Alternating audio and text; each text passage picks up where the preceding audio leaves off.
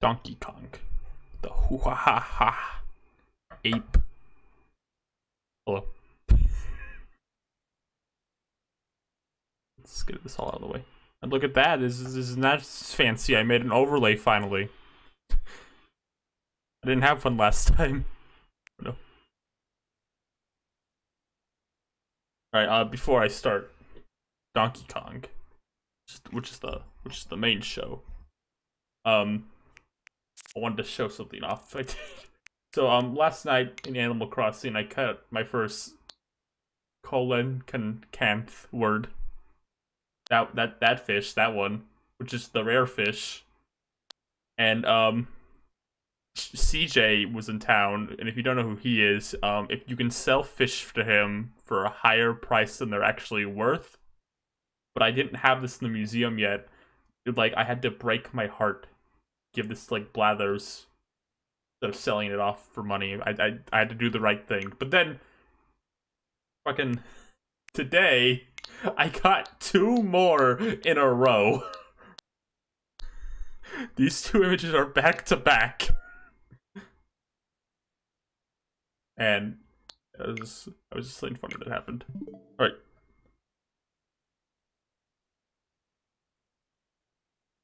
Start Donkey Kong.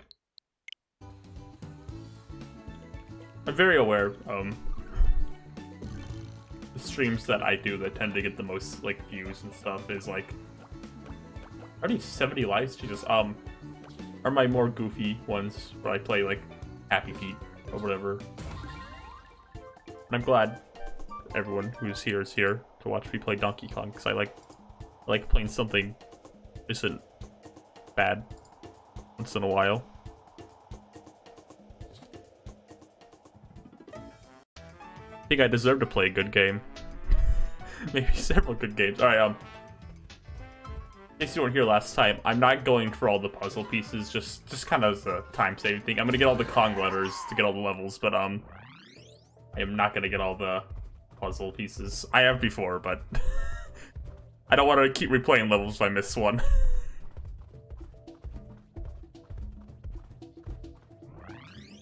Thank you. I have an Animal Crossing layout I made too, and hopefully when I play Animal Crossing again soon, I will be able to show off the Animal Crossing layout. Anyway, Donkey Kong. This is the dicks level. They want us to use our dicks. Great job on that wording already. I off to a fucking rocking start. I think this is the first Rambi level. Oh, it is. A common one of the great job I had already. One of the very few complaints people tend to have in this game is Rambi is the only animal buddy in it. And he's only in a few levels. He's like in, I think, like, starting this world is like 1 Rambi level per world. Like, you get 1 little Rambi level per, I can see that, like, wanting more Rambi. I don't mind it, personally. I think the gameplay itself is so solid, I don't mind just having Rambi. At the very least, I think On Guard could have been cool. Maybe just On Guard and Rambi. There are 3 Rambis in the game. Okay. I think maybe On Guard for some underwater levels would have been cool, but otherwise, I think the main platform in this game is so solid, I don't really mind it. Animal buddies being a little de-emphasized. I think they work better in the original ones than they do here. But I'm not gonna discount people who like the animal buddies and want more of them. I just think with how this game is, I don't really need a bunch of animal friends, although I do enjoy Rambi's presence. I said for years, I always thought the Donkey Kong Assist Trophy in Smash should have been Rambi. I think that could have, but I guess like Go-Goat, whatever it's called from Pokemon, basically does what Rambi would have done. You kind of ride around on him. But I like Rambi more than I like Go-Goat. This is my absolutely blistering take. The fucked up thing about On Guard is there's 0 evidence that his every appearance is actually a transformed Lanky Kong. You got a point. Making me think. I talked about this last week, but one of my favorite things about this game are the world themes in this game are outstanding.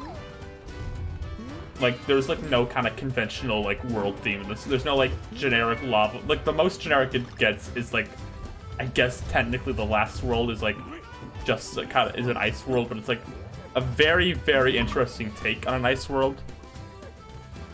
Because it's Donkey Kong's island frozen over. It's not just like snow level. And then every other world in this game is like a really unique theme. Like World 1's like a plane crash. World 2's like a windmill theme. Next world's Savannah. I guess the water world's like the most generic, I guess I would say, actually. The water world's kind of, but even then, it's like it's a very gorgeous water world, at the very least. And this game, this game has very good swimming controls. I talked about this too last time. I've come to the conclusion most water levels in games aren't actually that bad. It's just kind of Mario 2D ones that kind of suck. Oh!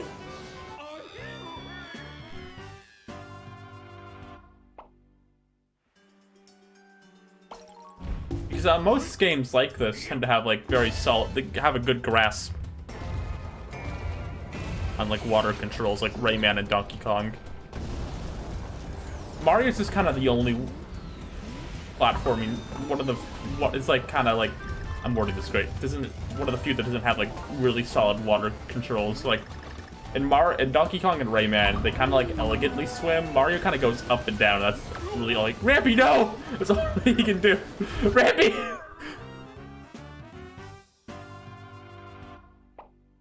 I like the Rocket Barrel songs, but I can also understand that perspective.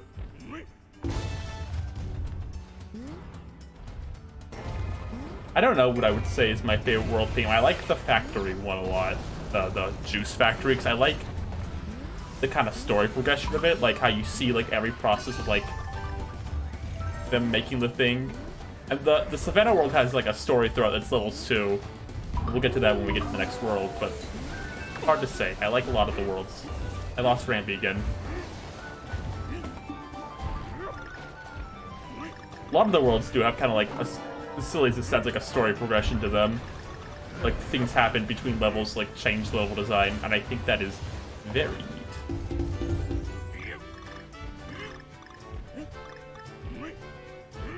When we get to Savannah, I want to talk about like that because it's so cool, like what they do. Because like the levels all kind of lead into each other, and I think that is incredible. Got Randy. I miss Dixie though.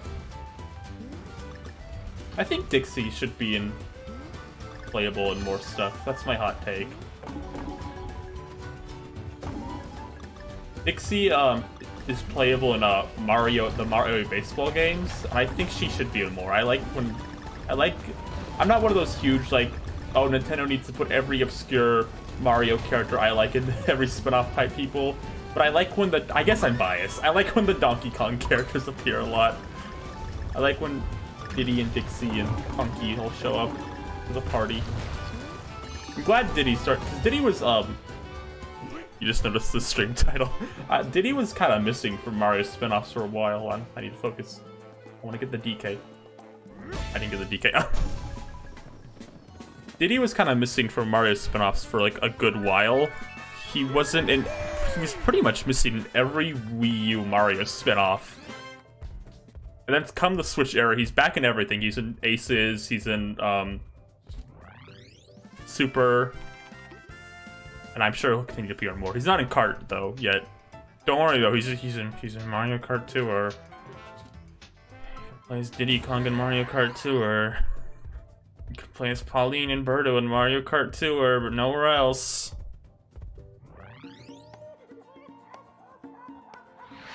But as they put Diddy in more stuff, I think putting Dixie and Funky and stuff would be, and Cranky, the whole gang. I've been kind of wondering if like the huge like reaction demand for K. Rool and Smash would affect like other games anyway.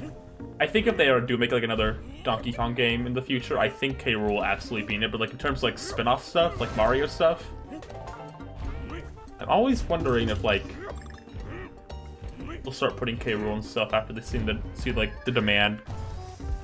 This is a very good level. I'll talk about some stuff in a minute. I like getting Cranky when I can.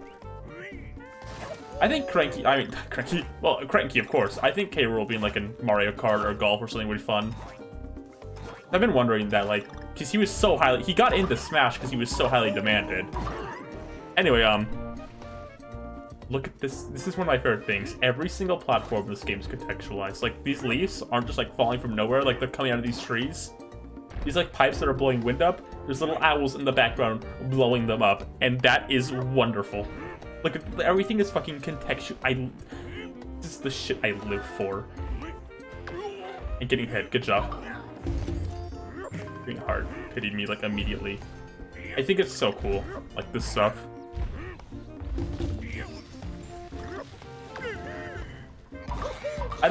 Again, I'm gonna minimalize ragging on New Super Mario Bros. As much as I can.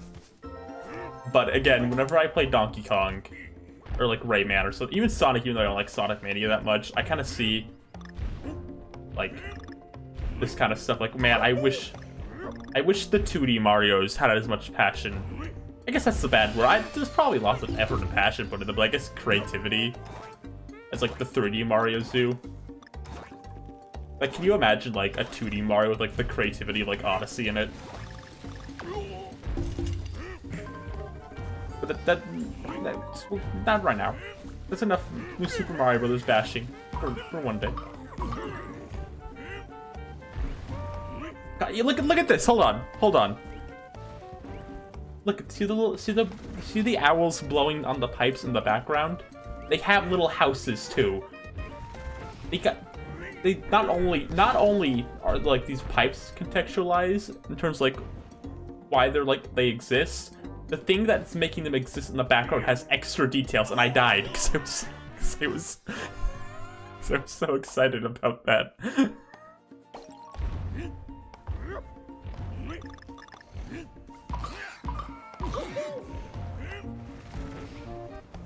Anyway, I wrote, this is gonna sound dumb, but I write stuff down to talk about on stream. I follow a mindset, like, you know, I could talk about this on Twitter and get, like, randos bothering me about it. I could just talk about it on the stream with a few people. So I wrote some things down, and I have bad news. This is the stream where I'm gonna talk about Steven Universe for a bit. And this might be bad news, but it's mostly positive.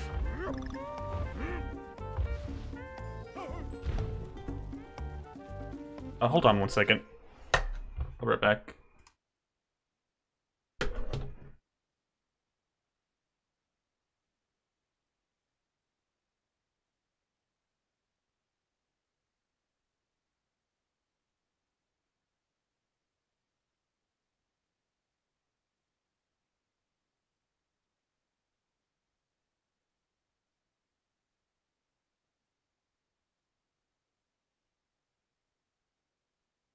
Sorry about that. There was something. I had to go check it. Anyway, bad news. I had to go catch her fridge. Well, I mean, I'm with Cranky right now. That makes sense.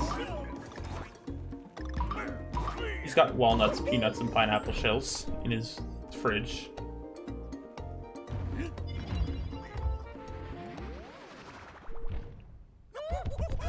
Pineapple smell. I always get smells and shells confused. They sound similar, they're right next to each other in the hit song. Grapes, melons, oranges, and coconut shells smell. It's coconut shells and pineapple smells. You have an opinion on Cranky's dentures gun? Yes. I think it's valid, and he should use it in his upcoming DLC appearance in Super Smash Bros. Ultimate. I think Cranky's the only one you can use to beat that guy, actually.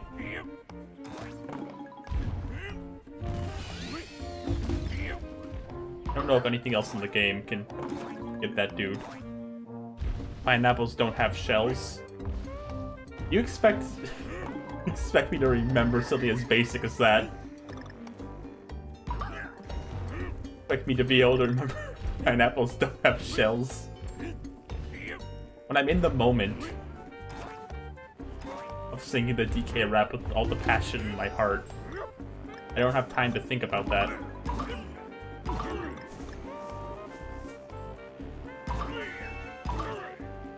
I think Cranky's the only one who can hurt that guy at the least. I might be wrong with the previous guy, but I think no one else can, like, hurt him, I think. Not that you kind of want to kill him. That enemy's usually uses a platform. Use Cranky again.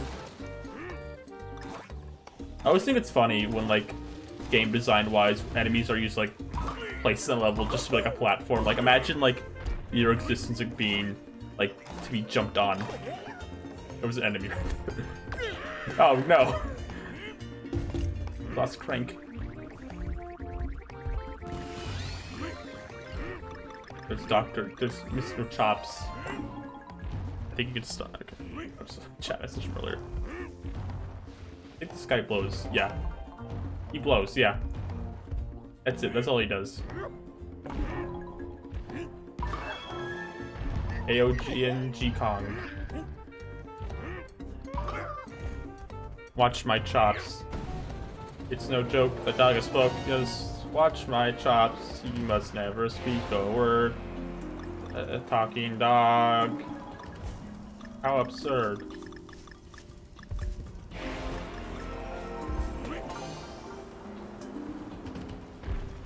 BKB like go grandpa go.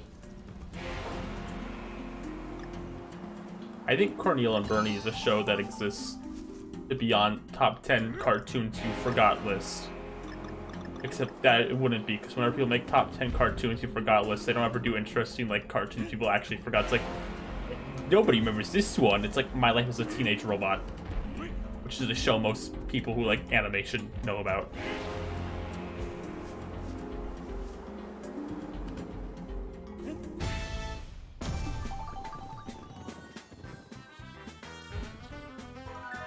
Cornelia and Bernie was pretty forgettable. Take it back, it has the best theme song in all of France. That's where it came from, I think.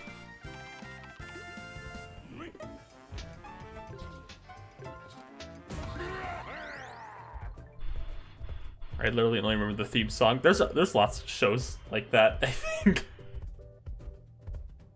Like Undercats. Oh, this is the good level, I think. I think this level has 2 secret exits, if I remember. Look at that, someone's playing ARMS. This level's cool. Oh yeah, no, this one's cool. I remember seeing this level in, like, CTF song. I remember seeing this level in trailers a lot, I think. Being, like, blown away by it.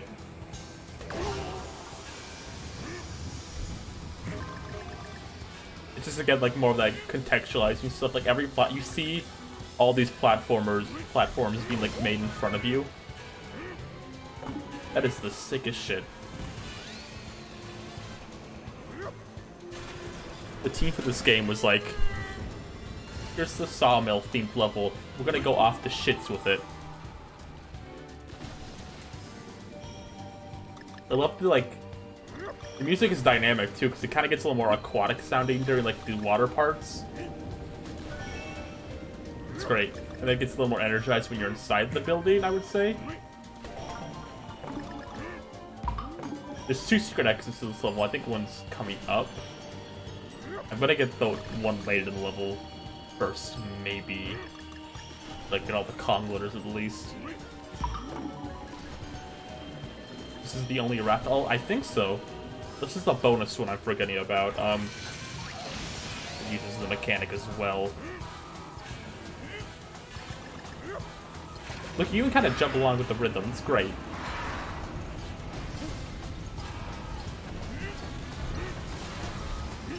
I see wood, and I'm like, I'm gonna craft Animal Crossing equipment with wood.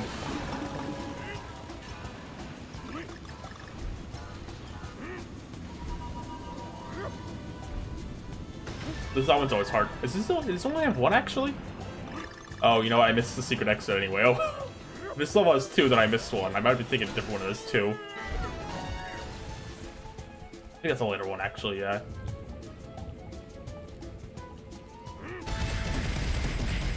It's It's Twilight Terror. That's okay.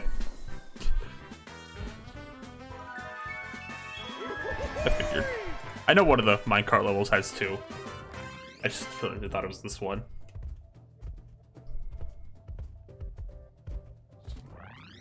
This one's pretty fast to get through. I don't mind going through it one more time. We can go visit Funky real fast, though.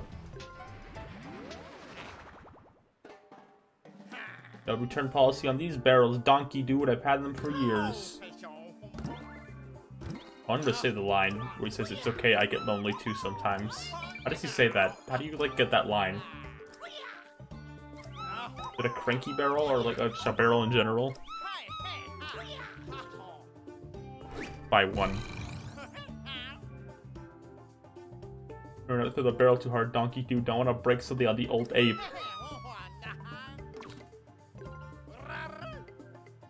Hey bro, the surf out there looks excellent. Funky Kong's the best character ever made, I think. They did a good job making Funky Kong exist. Is Donkey Dude specifically referencing the show? Ooh. I wonder, because that is something Funky says in the show a lot. He says, Donkey Dude! You got it all wrong, like your head is screwed down like you're singing a song. It's dangerous. Congo Bongo Island's headed for doom. I got it right. I said it right.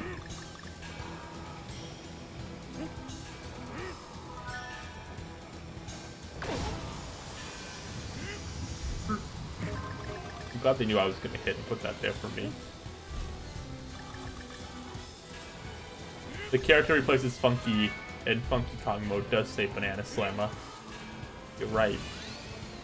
And I think there was a time on the Nintendo of America Twitter where they did like a make your Kong name thing. I believe one of the names was Bluster, so they're aware. They know.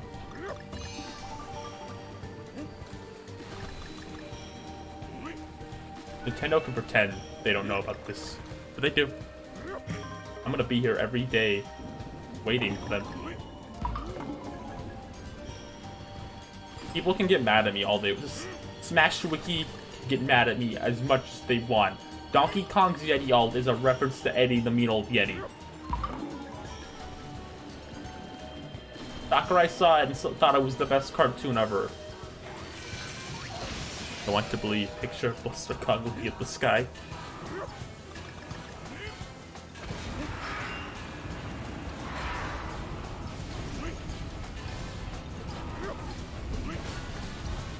I was gonna talk about Steven Universe and I got distracted. I don't know. I don't want to go on too long because I put thoughts somewhere else, but I liked the finale a lot.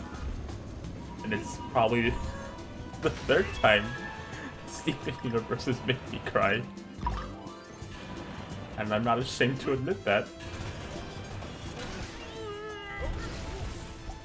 I was gonna get into... Oh no, oh god. I was gonna get into a topic, specifically about the animation of that show a bit, and how I think a lot of stuff about it is grossly exaggerated. But I don't know how interested people will be about that.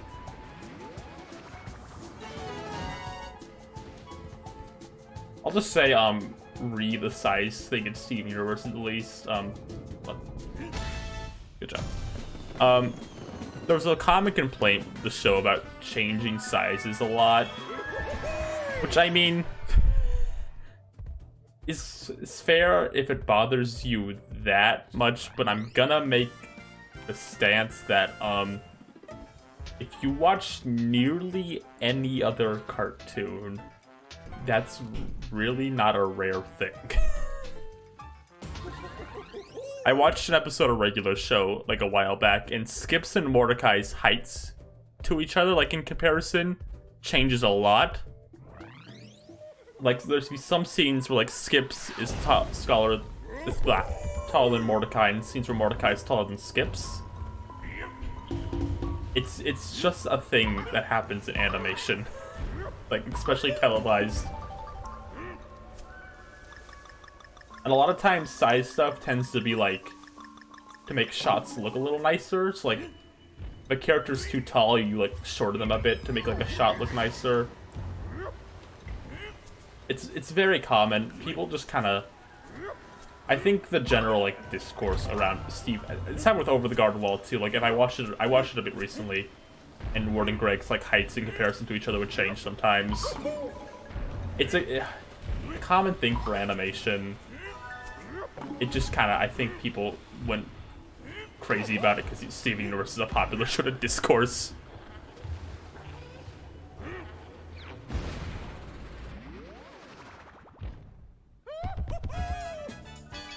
I mean, if it bothers you, if the art style shift bothers you a little later on, I can't like blame you, but like I do think people talk about it as like fuck.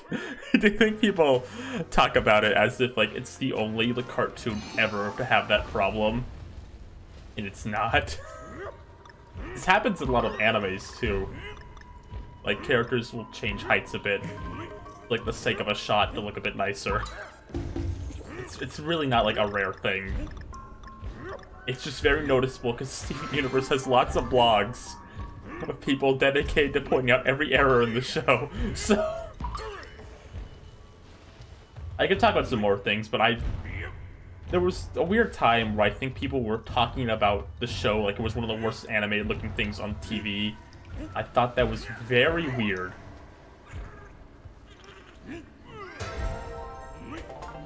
Just say that. If Steven Universe is one of like the worst animated looking shows you've ever seen, you haven't watched a lot of cartoons, I guess.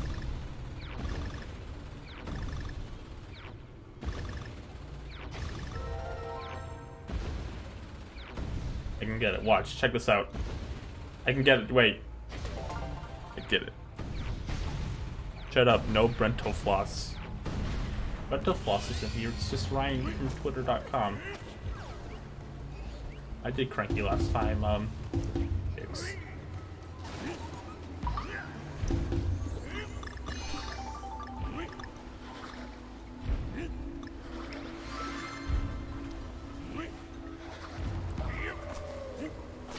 No, yeah, I mean, I don't want to rag on it too long, but I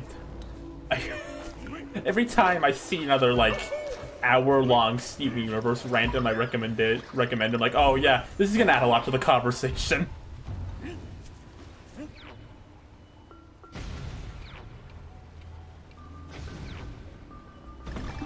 I don't want to be like people who talk about animation on Twitter don't know what they're talking about most of the time, but I died. But,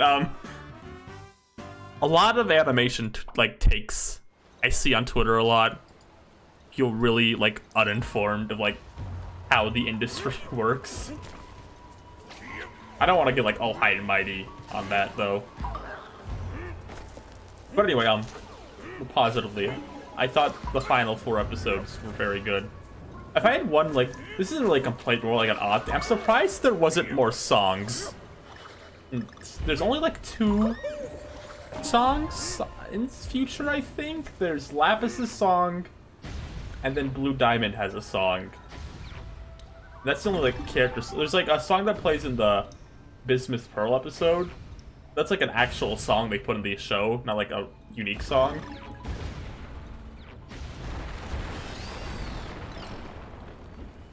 There's also a distinction maybe between size changes and consistency, and that, yeah. I was surprised when I got to, like, the final episode of the show and, like, there wasn't, like, a final song, because I thought there was gonna be, like, at least one. But I also think, from, like, a storytelling perspective, I don't think there was room for a song, probably. There's a little song that plays as Steven leaves, but that's, like, not a character song, it's, like, just a song. I'm surprised they didn't get Spinell to sing one more song, at least, because they had the voice actor for her come back for, like, the last 2 episodes. She's like a Broadway singer. I'm surprised they didn't take advantage of that a bit more. The movie was kind of a goodbye to, like, the song stuff in Steven Universe, I guess you could say. They kind of got a lot of songs out, which I think is fair. You're right, Spinell does sing Change. She's funny. Spinell's funny. It's not like a fucking grandma. She's funny. I like her. I didn't really talk at this level that much. I was talking about fucking Steven Universe. I guess this is one of the more unnotable levels, though. Not that it's bad, but like comparison to some other ones. You did a great job. Smells a funnier character than we've had before. Anyway, probably it for Steven Universe. I thought the final 4 episodes are good. I kind of wish there was one more song, but I get why there wasn't. But on the whole, despite everything, I would still say Steven's show was one of the most important like pieces of like animation to me for a while. Probably like forming me. Despite everything, it's still Steven. I guess one more thing. I've seen a few people say like they didn't wrap up everything. Like there's like the chests in like Lion's Mane or whatever didn't really wrap up or something, or like there's like the other Lapis character. But I have maybe a bit of a hot take. I don't think it's bad storytelling to not reveal every little thing. I think it's okay to leave a few things to the imagination. I don't think revealing what happens like in the chest or like what happens to the other Lapis really matters. And like that's up for you. I think it's okay to have. I do agree on Bluebird though. I'm surprised she didn't even come back once. But I do think. I think it is good to like leave a few things unresolved. I don't think every single thing needs to be answered. But anyway, that's about it for Steven. I guess like conventionally. Oh, here we go. This is the Rocket Bear level. I like the song of this level. I actually like these levels. I tend to not like gimmicky levels like this. Like, yo, here's the level where you're in the rocket barrel. I think these are fun. There's lots of fun little animations. Like, look, there's like you're in a cheese cave. And all the rats are like in a cheese, like doing like a cheese production thing. I think that's fun. Look at that one's sleeping, that one's sniffing, this one's swinging. Look, it's so much fun. Wallace's favorite level. There's so many like unique little animations in this level too. It's so cute. I think it's great that like the enemies in this game feel like characters within the world for the most part. Like, they're not just, like, a Goomba or, like a Badnik or whatever. Like, these are, like, characters who live within the world they're in. Like, they're doing stuff. Look at. They're making disasters with cheese. I don't think any other, like, platformer I've played has killed me. Ratatouille-ass cave. I don't think any other platform I played has like felt like more than like as like a world than like this. I feel like it's very common in platformers to, like levels to feel very condensed. Like Mega Man's a good example. Like all levels in that game feel like very within the level itself and like not within the greater world, which isn't a bad thing. I think that can lead to like good levels and like theming and stuff. But I'm a very big fan of like creating worlds within like a level and like telling a little story. I have to be careful with Mega Man because I don't like it very much, to be honest. But I think that's not fair to like I don't like it, so it's bad. I never like it to be like that.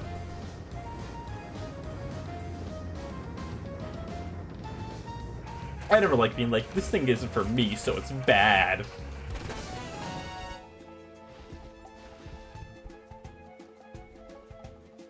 I need to create the coin.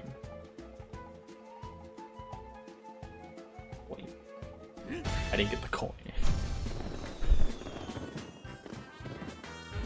The big ass baby. Wow. I was talking about earlier.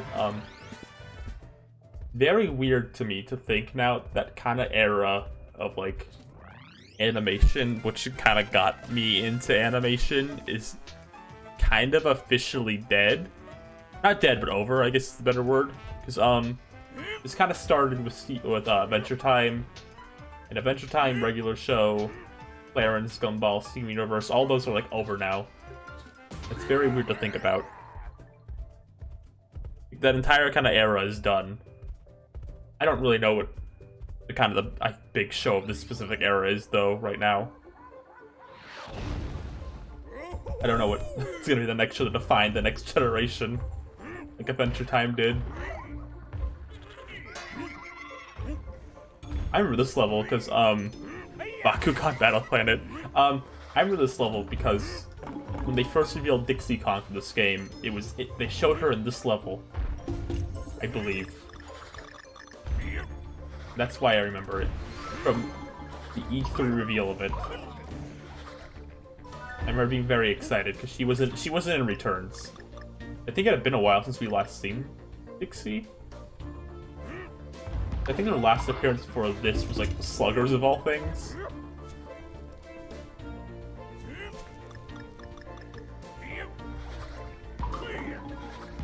And later, we found out Funky.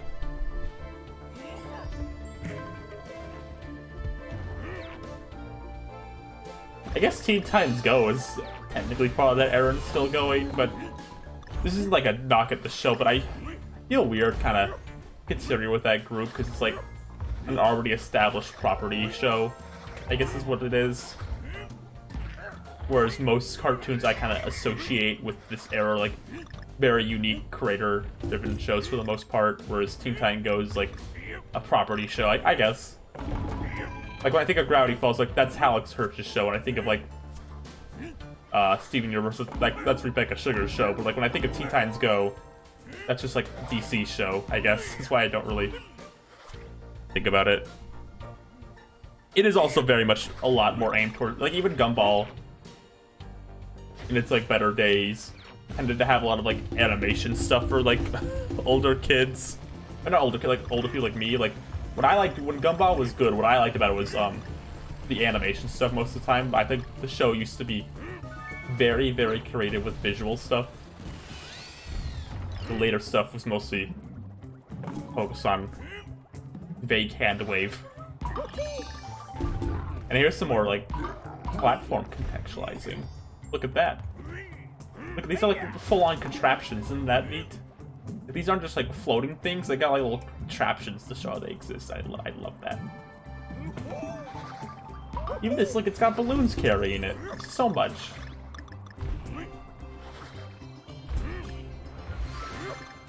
Isn't it's called Yo Gabba Gabba. Isn't Dabba Dabba Yabba Dabba Dinosaurs like finally airing or something soon? Did they announce it was actually coming?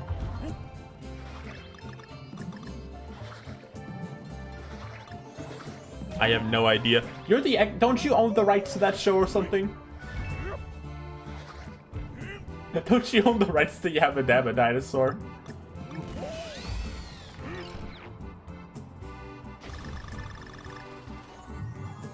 Oh, I like this part. I think it's fun. I think I've said it like every single level I've played in this game is I like this part. I think it's fun. Someday I'll go through an entire world in this game without saying that level in this game without saying that. I think something cool with this game is like I can like remember like every level in the game basically like in a fun part, I guess is a good way to put it. You know, in other platformers, you know, stuff kind of can melt together in your brain a bit. But in this game, I remember like I think about every level pretty much. You own Thundercats Roar? Good for you.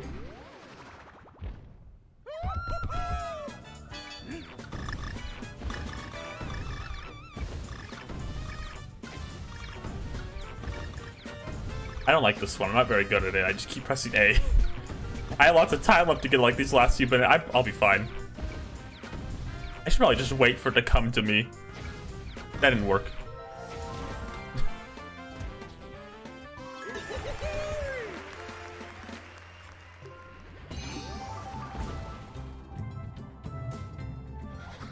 Do the background level. Somebody modeled all of that. Isn't that fucked up?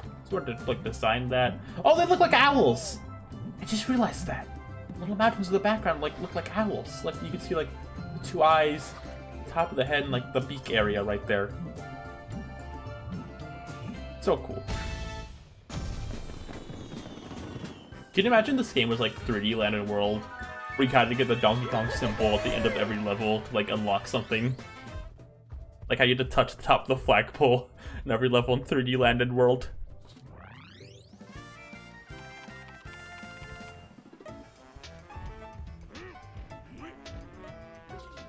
100%ing 3D World is a little excessive, but I guess all you get is like a stamp for like beating every level with a certain character.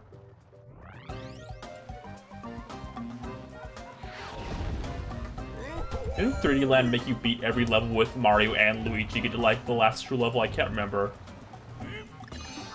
I feel like artificially extending like a handheld game's length is a little weird. But who am I to say? This music is jam time. I feel like talking about the music in this game, I forget to sometimes, just because like, oh yeah, every song in this game is good. The full track of the song is like 10 minutes long. I believe it is.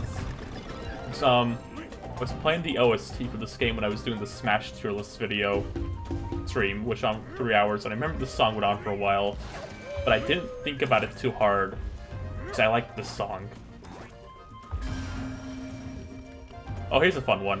This level combines the Vine gimmick, like this ringy bell gimmick. You do it for the Vine. That was a good one.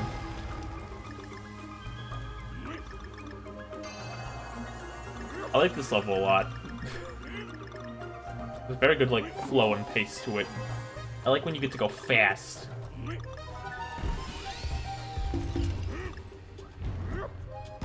Got these breaking platforms, which kind of theme throughout the world a little bit.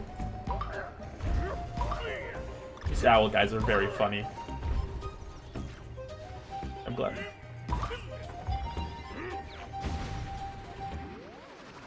What is Vine? I only know TikTok. So, I hate to sound old. What's the difference between TikTok and Vine? They seem like the same thing, pretty much. Except TikTok is like upwards phone, like the screen length, and like Vine was like square, longer videos. Okay, guess that's something. I love those little owl houses. I'm dead.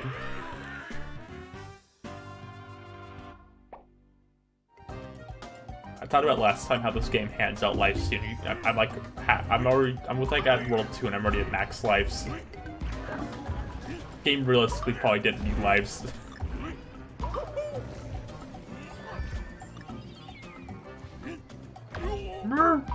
You could just get Funky the Bananas. I've noticed every time I've died in this game, it's when I'm talking about a background set piece that I'm looking at.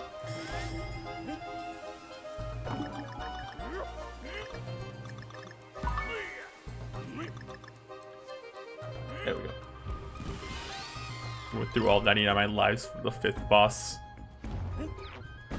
That be Polar Bear one? Because I can kind of understand. That one's a little tricky. I've got most of the bosses in this game kind of down because I've played it so much. But I can also understand.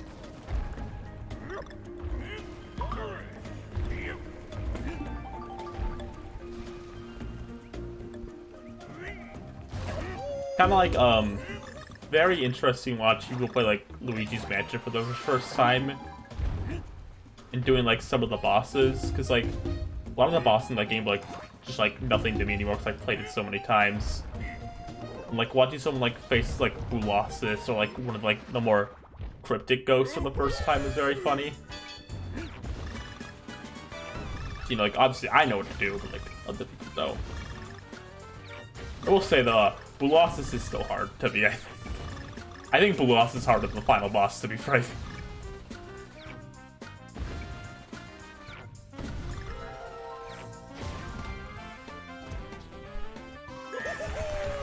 Cranky, damn it.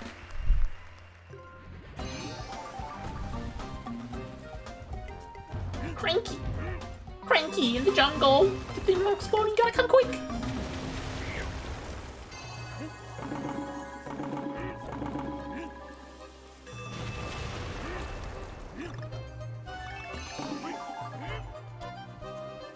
I have so many specific, like, hidden jokes about the Donkey Kong Country cartoon, like, none of, like, the Donkey Kong Country cartoon is a very easy target for YouTubers who want views. Like, none of my jokes are about that. It's like specific lines from the show me and my friends think are funny.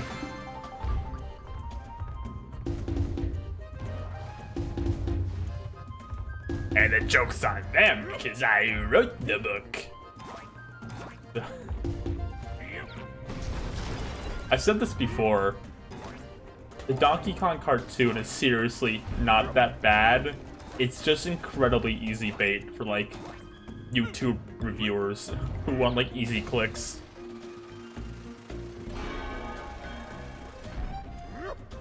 A certain internet reviewer, whose name I will not name, to avoid petty drama shit, put it on, like, one of his worst cartoons, like, an era thing. Or, like, just in general, I can't remember which it was. I remember being very confused by that. Like, Donkey Kong is one of the worst cartoons you've ever seen. We're very lucky. Also, hi, Rosa. Welcome to Donkey Kong.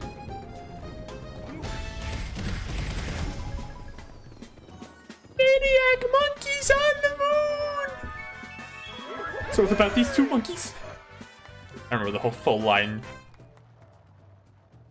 The moment from that show that always makes me laugh is like Funky Kong's fucking like alien song. With like, I don't remember, there's like the animation of it is very funny, like a bunch of like alien little fucks are behind Funky.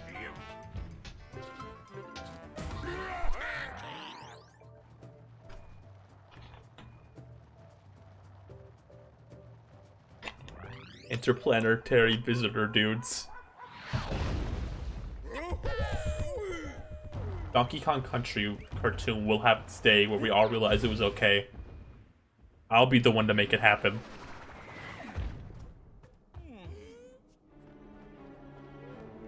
Look at all the set pieces in the background. Oh, wait. This one's funny. They're so fucking... I love the notion of this fucking owl just crushing this banana just to spite these two monkeys. The big thing he does to scare Donkey and Cranky is to fucking just, crush a banana with a giant hammer. I think the Funky version of, like, this cutscene is, like, funny, but I think Funky has, like, a funny little animation where he just kind of, like, shrugs and looks annoyed. I can't remember. I remember one of the Funky boss animations are really funny.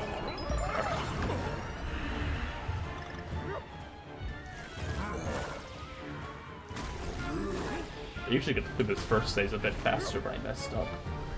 I usually get 2 hits off immediately.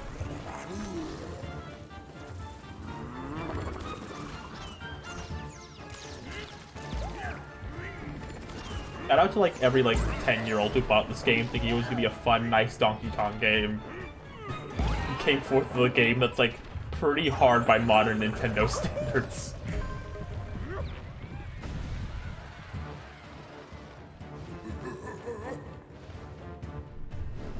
I think about that sometimes, because like I have to wonder like how many like kids bought Donkey Kong because they know him from Mario and thought it was gonna be like a fun, easy like platform romp, kind of like how Kirby and Mario are, and then got the game and like life was destroyed by like how like genuinely difficult this is for like a Nintendo platformer.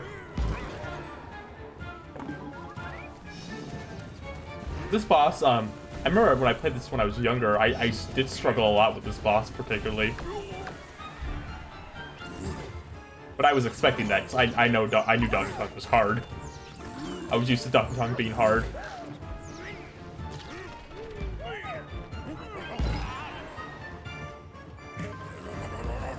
Damn.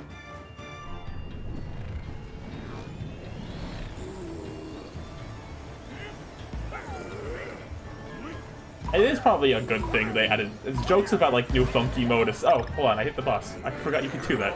Jokes about funky mode aside, it's probably good they added it. I have to imagine a lot of kids bought this game because it has Donkey Kong on the cover and were shocked to find how hard it was. I think having an easy mode was probably a good choice. I think it works to make Funky Kong the incredibly powerful character. I think that's oh shit. The hubris. I think totally just playing into what Funky Kong is, like, fucking gnarly dude, man, and making him incredibly powerful. Basically, Funky Kong is invincible in this game, pretty much. Oh, fuck. It's my fault.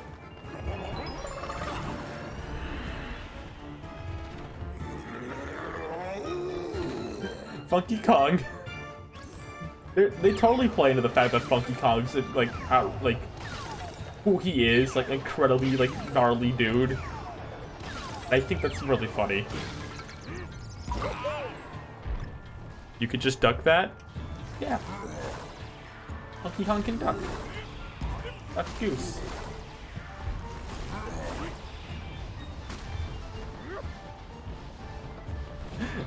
Funky Kong could be like I think World of Light isn't canon because Funky Kong got blasted by the light and he would have survived.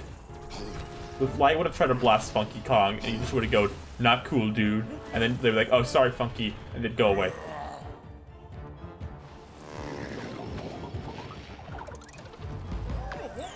I was too excited. Rolling.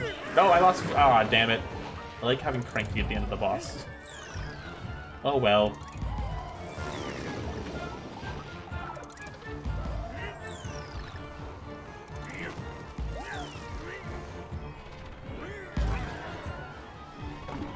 Actually, there aren't pixels. Silly Amanda, they're polygons.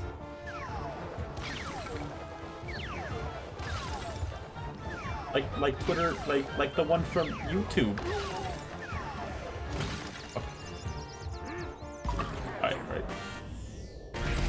I always thought it was weird Donkey Kong's Final Smash was like a flurry of punches. But they didn't go for like the full visual reference, like having like. I always thought what should happen is Donkey Kong punches the opponent, and they get kind of taken to like a black screen, like this was. And then Donkey Kong, like that's when he starts like doing the flurry of punches, and has like all the poses and like all like the flashing light, like the flashing like red and yellow lights and stuff. I always thought it was lame. It was just a flurry of punches. It is based on Jungle Beat, but. I don't know, I feel like some of the Final Smashes and Smash Ultimate are like incredibly creative referential stuff. I think Donkey Kong they kind of skipped out a bit on.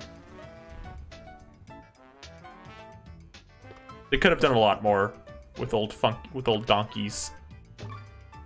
Considering K. Rool's Final Smash is fucking just Donkey Kong 64 mega reference. They probably could have done something a bit cooler for Donkey Kong.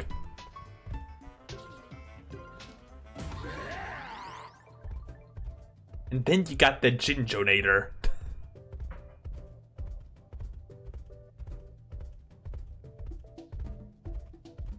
I consider Mass DDD part of kind of like modern Kirby, so I'm fine with that. That's Superstar Ultra, that's post-Sakurai, that's something at least. I do all the secret levels after the boss, yeah. I did the last stream, I got it on my second try. The first one, my second try, so we'll see. I've done these levels so much, they aren't too bad, but I'm gonna say that and screw up now.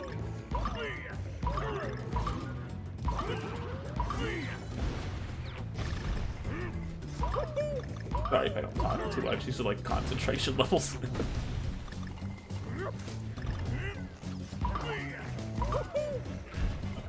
Again, I'm not bothered. Yeah, well, here's the thing, these are much harder when you're going with the puzzle pieces too, and I'm not really bothering with them. Ah, fuck.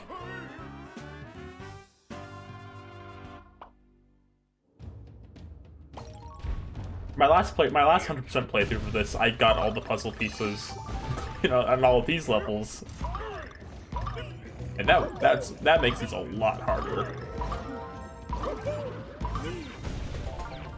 Because they often have you like go out of your way to do harder platforming, already hard platforming.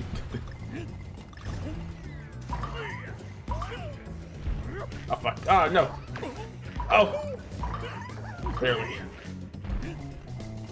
I like how I survived that and then missed the basic jump. A lot of the hard levels like these look very cool when you do it like in one like perfect go. So there's a very good flow to these levels.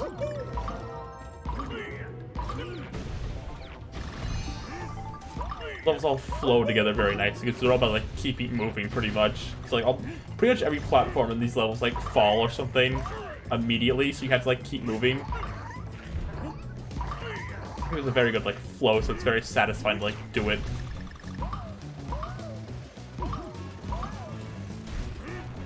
So even like that one, like the second I land, it's already fallen. The music adds a lot too, like funky music.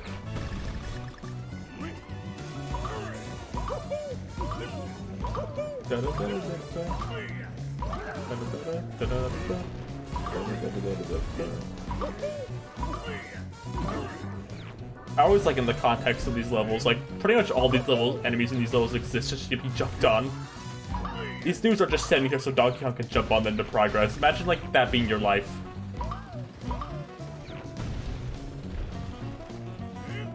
Oh boy.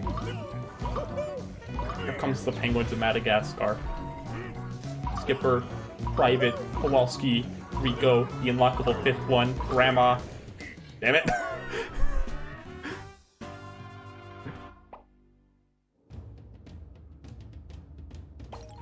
I'm always one of the dumbest jokes I always laugh about is like there being a group of characters and like there being like an unlockable one, like an unlockable member of like the Scooby-Doo gang or something. I always think jokes like that are funny. Like the secret fifth member of the Penguins of Madagascar that you will have to unlock. The forbidden third Mario brother you have to unlock. I think those jokes are funny because I'm like a 5.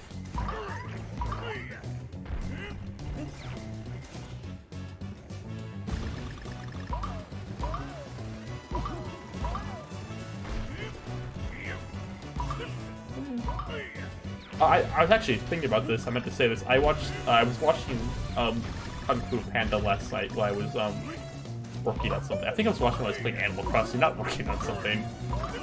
That made me realize what these games kind of art style reminds me of. It's very reminiscent of it's very reminiscent of the kind of designs in Kung Fu Panda, which is a good thing because I think those movies are very nice.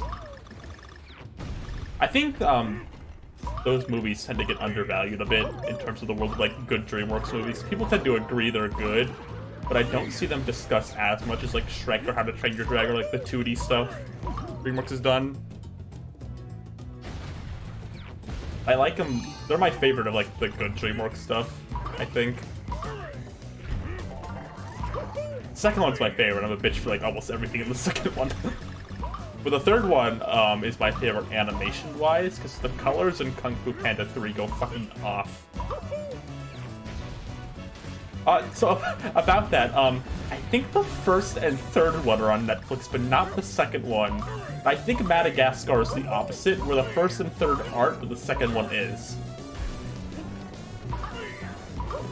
Netflix is kind of weird with that. Like, I think they had, like, one of the Disney sequels at one point, not, like, the first one, and it's weird.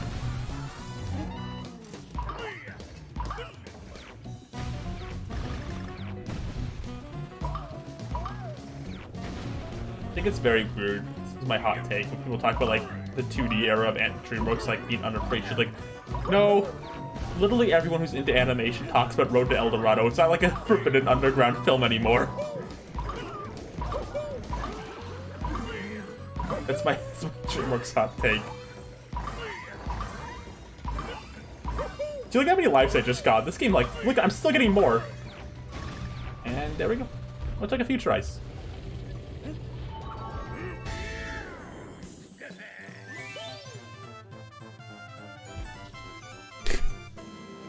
I'm very, very glad Kung Fu Panda went out of its way to not make Poe and Tigress a thing. I think that would have felt very forced.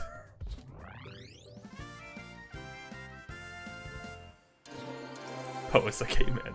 Good for him, King. Alright, next world. This is the fan favorite world, I would say. I don't know if it's my favorite. It's up there. But a lot of what people like about this game is in this world for sure. We're gonna be able to see that soon. This is the world where like a lot of stuff comes together, like this, like the storytelling through level stuff I was talking about earlier, really comes to in this world, I think. Anyway, this level and song does in fact own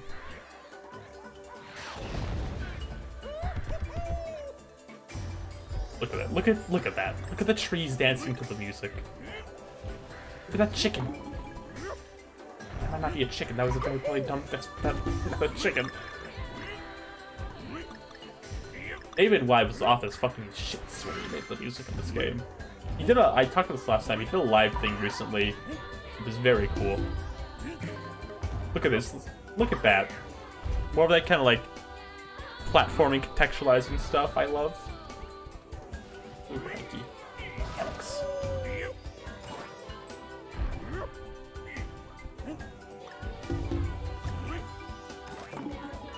The sunset in the background of this level is gorgeous. Great job on the graphics, Donkey Kong, who made this game. He did. Donkey Kong learned Maya in 2020. Is this Monkey from Streets? It is. I missed my chance. I might have missed my chance. Oh wait, hold on. Never mind. They need to bounce on the enemy for some reason.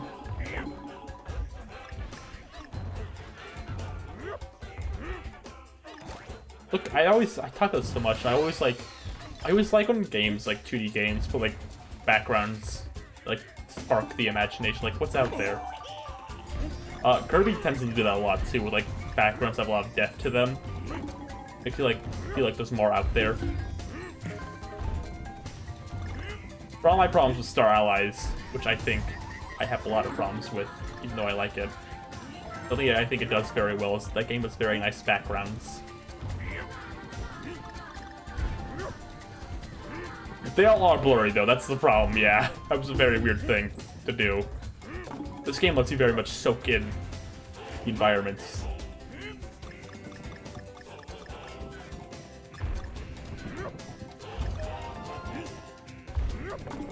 Seeing more of that kind of like build-up thing I was talking like. See, like early in the level, we had these kind of platforms that move left to right. Now they're remixing a bit. More challenges.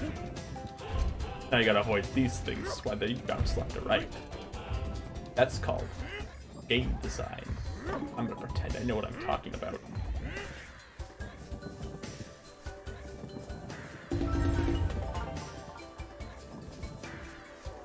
Now, speaking of Nintendo Switch 2D platformers, I was thinking about Crafted World the other day, how incredibly alright as a game, but I think it's very weird the initial debut trailer for Crafted World really emphasized like the flipping. Oh, this part's cool.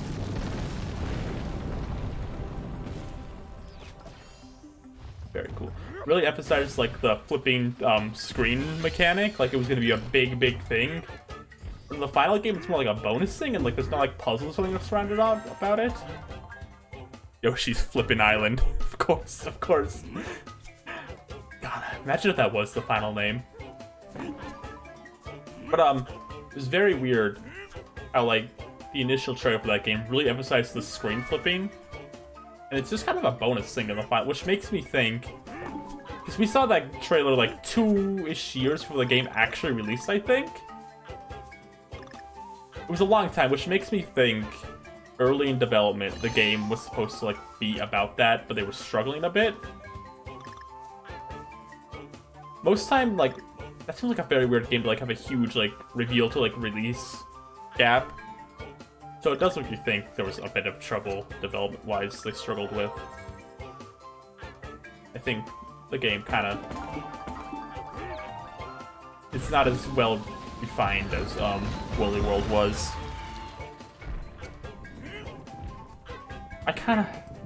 I'm glad they made a new game, but there's times where like I kind of wish they just ported Crafted World to Switch admittedly.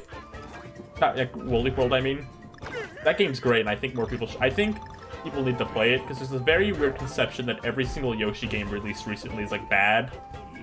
I just don't think that's completely true, because Woolly World's great and has great music too. Also, which is another false belief Yoshi games recently. It did get a 3DS port, you're right. Oh no, Crafted World isn't bad. Like, let me stress that. It's not bad. It's just it's not the I'm trying to think of the word to use. I guess average sounds a bit too mean. I think there's way too much. There's a lot of effort put into the visuals for sure.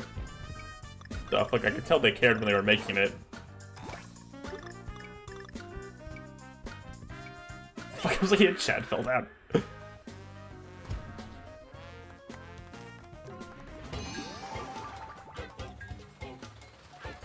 I think Extra Epic Yarn is one. There's a lot of very funny 3DS ports in the systems later, like years, like Luigi's Mansion, like Epic Yarn, and Captain Toad and stuff. It's always like the 3DS's later years is pretty much imports, sequels, and like remakes and ports. There's a lot of like weird ones, like Luigi's Mansion on 3DS, Epic Yarn on 3DS. Like who? Epic Yarn's so funny because like nobody was probably asking. That was probably in demand. It was like, hey, we can just do this, like just to bullet like extend the life of the system a bit.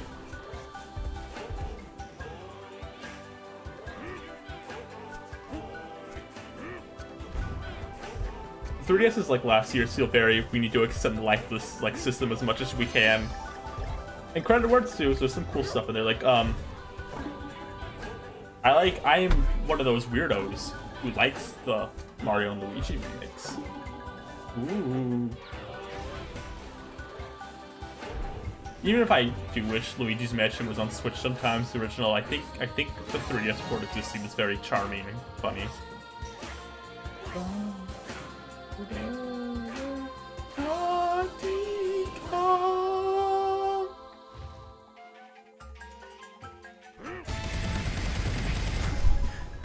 Love that part.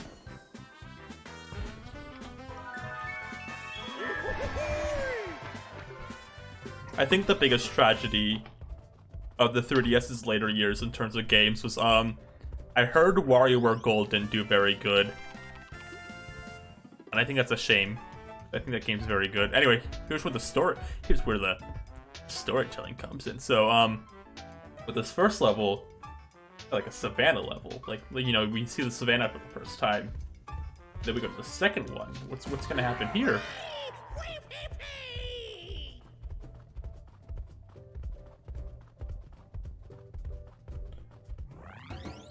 Oh wait, no, it's a bit later. Sorry.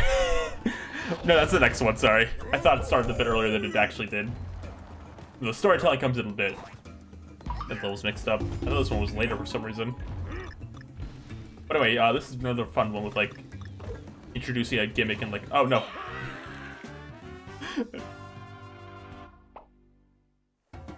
I was about to say, well, I can't talk about this level. So I talked about this when I was talking about Charlie and the Chocolate Factory. This game tends to have, ignoring the fact that I died, this game has tend to have a lot of like safe like areas early on to like explore like what the gimmick's gonna be. Like you get this flower right here to like kind of test the water, and if you fall, you got like kind of a safety net. You can kind of see what the gimmick is. I think that's good.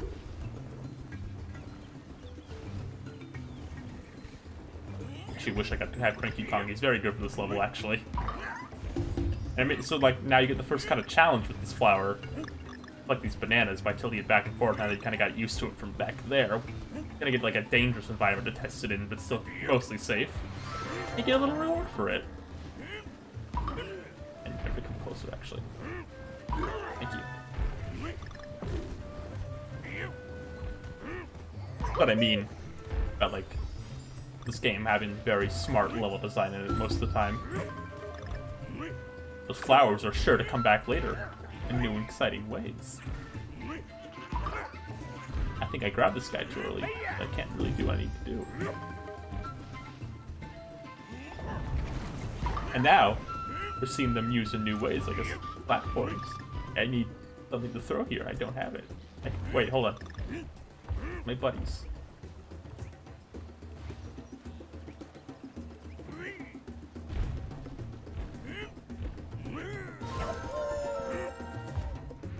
These flowers will come back in BFB.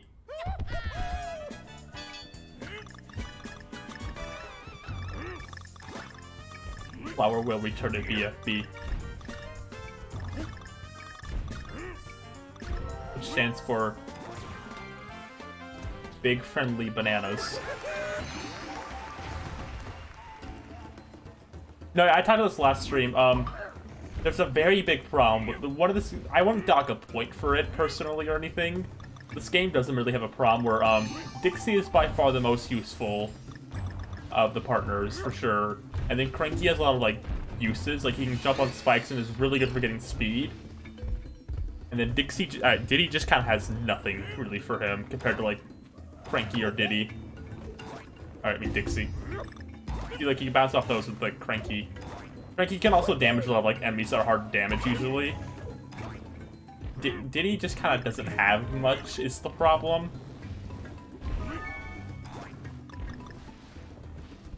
I don't really know what to do to fix that is the thing. I think some sort of extra use would have been good. Maybe if his jetpack that floats down slowly lasted a bit longer, that'd be something.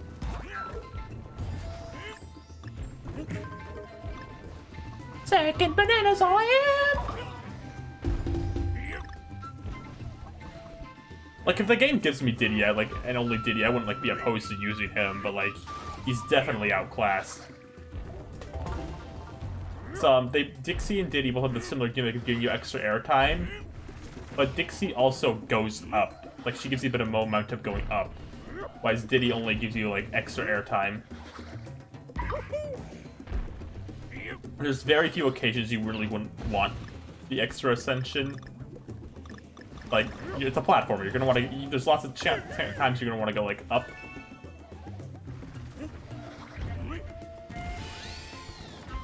I guess it is very funny to think about. Cause I think we joked about this at the time when this game came out.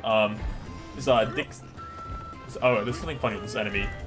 Here's a unique Dixie. Here's a unique animation for like knocking him off the cliff. I think. Oh yeah, no wait, hold. Oh fuck, sorry. This thing I wanted to show off and I died. We joked about that at the time, about Diddy being very like kind of useless in this game, but then Smash 4, because they came out near each other, being like the best character. Okay, yeah, here it is. You can trick him to falling off the cliff. See? He has a unique animation falling off. Did you see that? He like struggles and then falls. I didn't realize that's like my last playthrough you could do that. Oh, there's another thing. If you go up to the edge of a platform, Donkey has a unique animation. I feel like he kind of tilts down. I'm gonna fall off this cliff trying to show off this animation.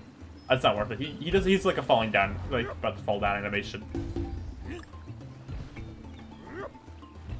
see, here we are. Now we have another little challenge with these flowers, except with 2, and it's a bit harder this time.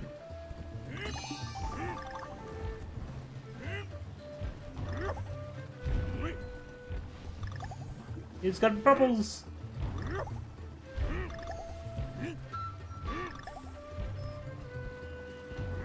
Oh no! No! Oh well. I think it's just a puzzle piece you get from this, and I'll live.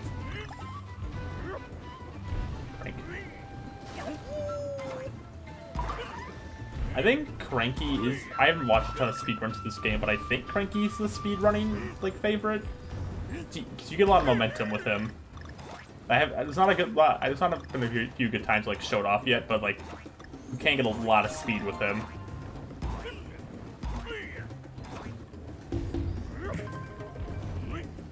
Stanky Kong. Here we are, the donkey and its Kong. Great messages in chat tonight, everyone. Keep it up. I did a great job there. I'm just trying to fucking land right here to get this.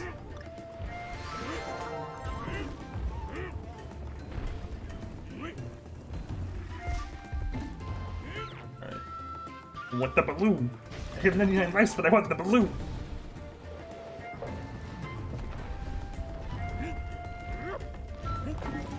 Remember the last Kong glitter in this level giving me a bit of trouble. I might be thinking of a puzzle piece, actually. Oh no, it's just right there.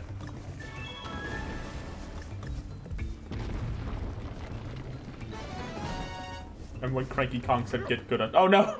Said get good on Twitter. I do, and you'll said double rainbow. Laugh.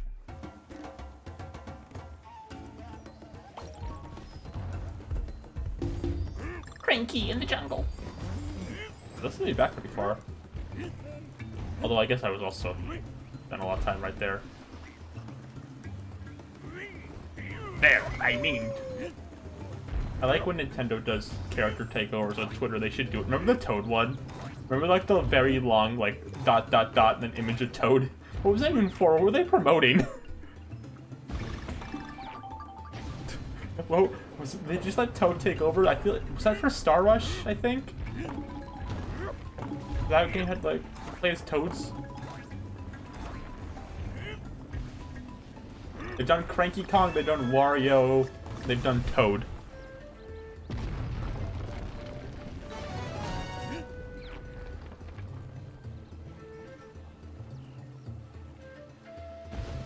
Remember the Wario one, because Wario goes like, "You want Mario Sunshine content? Here you go!" I know. Star Rush was the Toad one. Somebody out there is like incredibly big into all the 3DS Mario parties and Godspeed. Somebody has to like love those. Somebody out there has to love those games.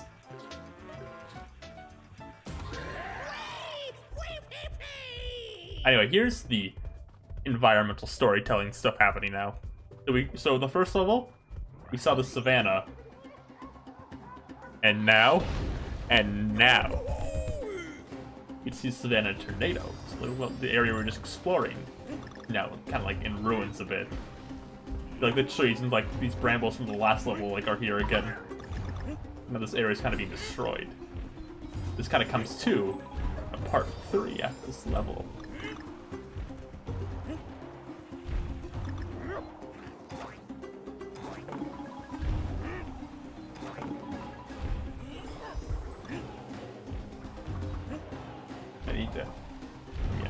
Reminds me of like, okay, so I'll use Diddy, just to use him. The tornadoes in this level reminds me of the one from Mario 3, which always confused me when I first played it, about like how you're supposed to get past it, like the one tornado in that one level. Oh, this is a Rambi level. I thought this was a Rambi level for some reason.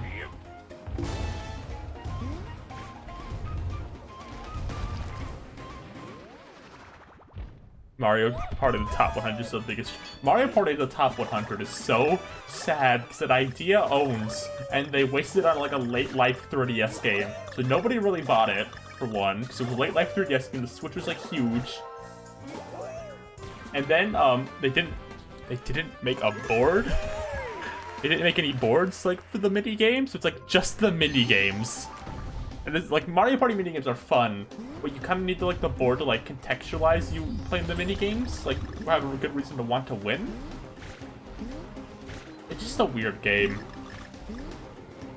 I don't want to be one of those like every game that was on the 3DS should have came to Switch people in that era. But I think of any game from like that group I wanted on Switch, it's probably the top 100. Should make Mario Party Insane Trilogy. Here we go. Here's one of the gimmicks of this level. Thunder. You see in the pay attention to that thunder mixed with the tornado. That's gonna be important. What happens next? Hey, look at this. Even like these platforms are getting carried up by the tornado. Isn't that fun? Oh, he'll be okay. Cake from Barnyard will be okay.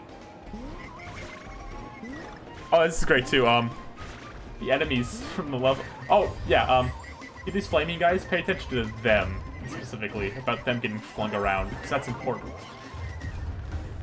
I think it's really funny that like the enemies are obstacles in this level, but like not for like the usual reason an enemy would be an obstacle. They're just getting fucking tossed around.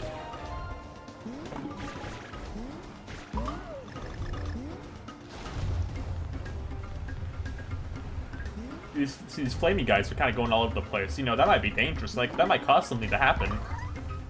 I don't know what. What could it be? Something might happen.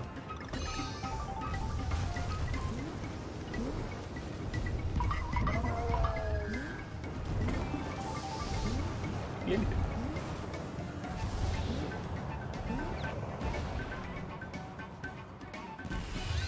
I love the little penguin dudes, too. They did a very good job. I don't hate the enemies from Returns. If I had Dixie, I could have survived that. I don't hate the enemies from Returns. But the penguins in this game are definitely a lot. The ice mads are definitely a lot more like personality filled than like the tikis for the previous one. They feel like a lot more like characters within the world too, a bit, I guess I would say.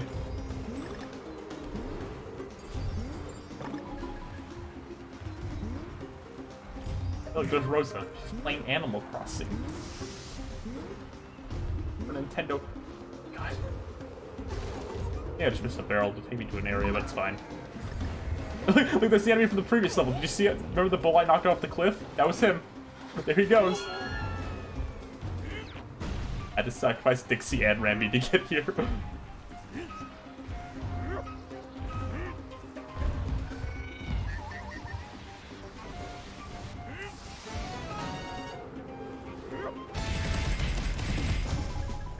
Anyway, so I pointed out those fire guys, right, that were getting flung around.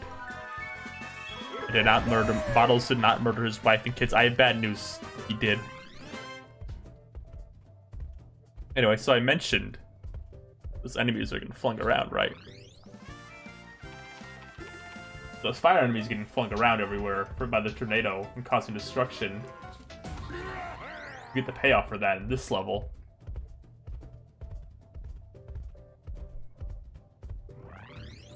But because of those guys getting flung around all over the place and the tornado, now the environment's been destroyed. Huh? Isn't that cool? It's right there, so like we know this was their fault. Isn't that fucking just the coolest shit? Seeing like the effects of another level, like pause in the next one.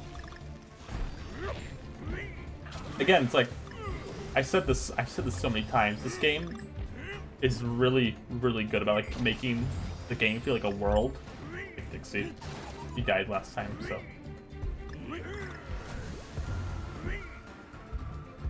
The music in this level fucking kicks ass too. This is just a good puzzle piece. There's some really like grand sound, like dramatic. A lot of the dramatic songs in this game are like incredibly intense, and you wouldn't expect that from Donkey Kong, but it is. I think that is spectacular.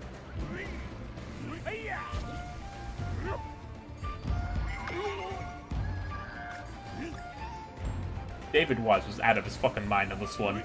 Said like 5 times now, but it needs to be stated. It can't be stated enough how out of his fucking mind he was.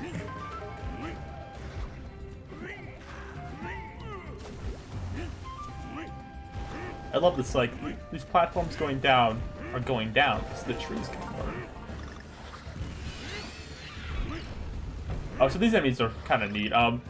These are enemies from Returns, and they're only in this level. But now they're on fire. In the previous game, they were just statues, but in this game, they're on fire. I think that's cute. Like, bringing those enemies. Look at the bananas, they're like hopping around like their like feet are hot. That's great.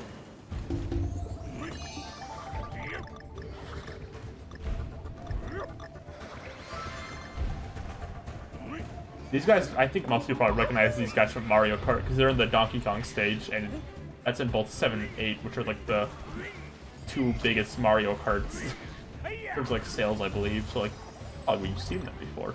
You don't play Donkey Kong.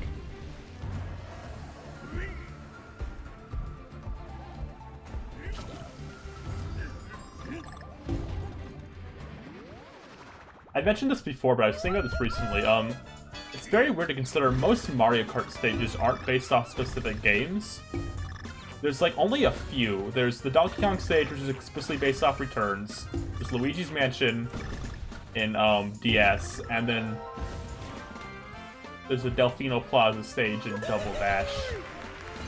But for the most part, most stages in Mario Kart, like courses in Mario Kart, are kind of just original concepts, and it's very funny to like think about because like people talk about like racetracks in Mario Kart, like, oh, they should base one based off this game, but they don't really do that a lot. They tend to like make original worlds for like Mario Kart, and I think that's interesting.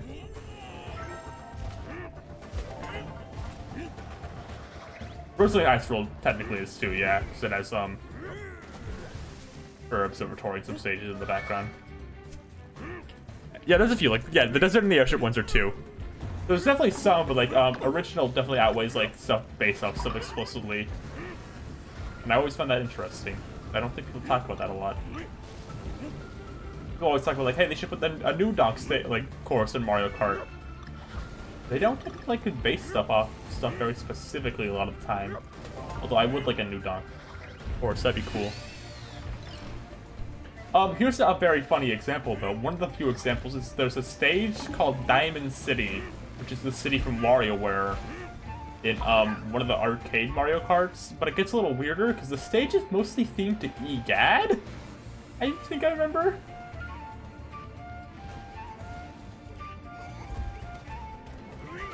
I'm doing cranky. I'm gonna grab Big Spittle. That's fine.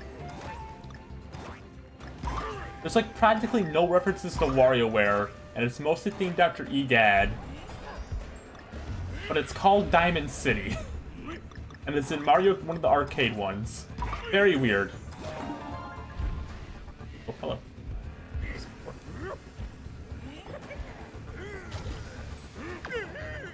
I'll grab a picture of it in a minute. Oh, great.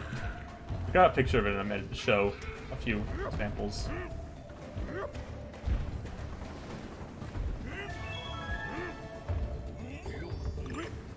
I've always found it interesting. A lot of Donkey Kong and Yoshi spin-off stuff tends to make it like Mario games. Like you know, Donkey Kong environments and stuff tend to make it like into Mario spin-off stuff to like represent Donkey Kong, Dixie and Diddy and stuff, and appear in spin-offs. And then Poochie's in Mario Odyssey, and then like Yoshi like environmental stuff tends to like appear when like Yoshi's involved. But when Wario appears in like Mario stuff, a lot of his extended casts and like themes tend to not be referenced. Like no WarioWare land characters ever appeared like in kart or like tennis or anything. I don't know what it is about Wario specifically. If I had to guess, thematically, like WarioWare's cast is like maybe a little more different than like DK and Yoshi is to like Mario.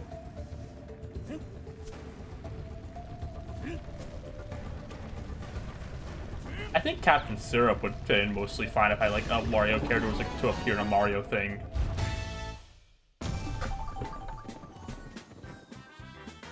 He's like basically like kind of like the same design as like Pauline or like Peach or whatever. They like pulled those Diamond City track from like Mario Kart. Fast, you can just enjoy Kong.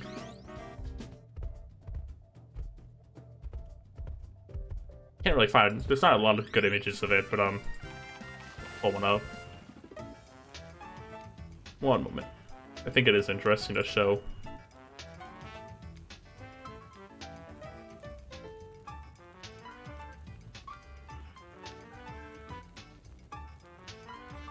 I can't really find like the stuff that's yeah, here's a few images of it. 1 second.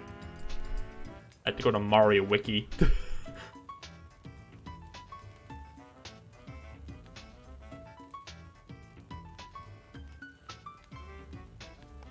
Alright, so you're about to see this. So the track is called Diamond City, which is this location of Wario, and I think it's in the Wario Cup too.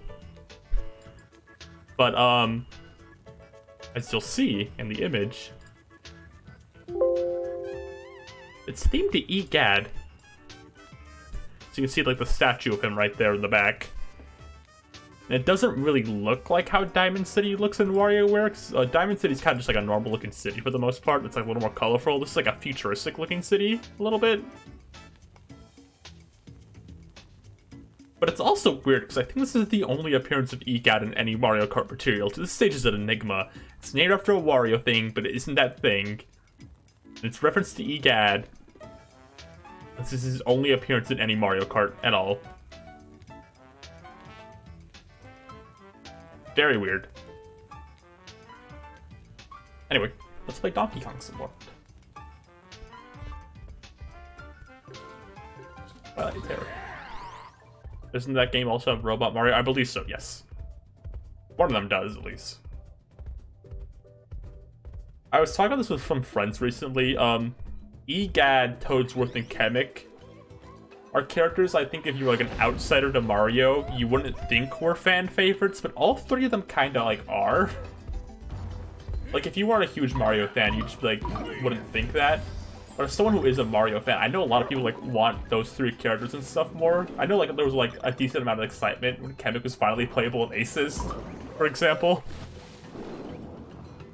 They're way more popular than you think they'd be. EGAD's, like, one of the most requested characters from Mario Kart right now.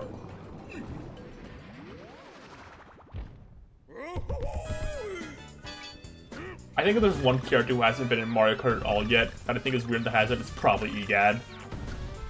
He was almost in DS, just if you didn't know. I think he got replaced with Rob, which, I mean, worthy sacrifice, but...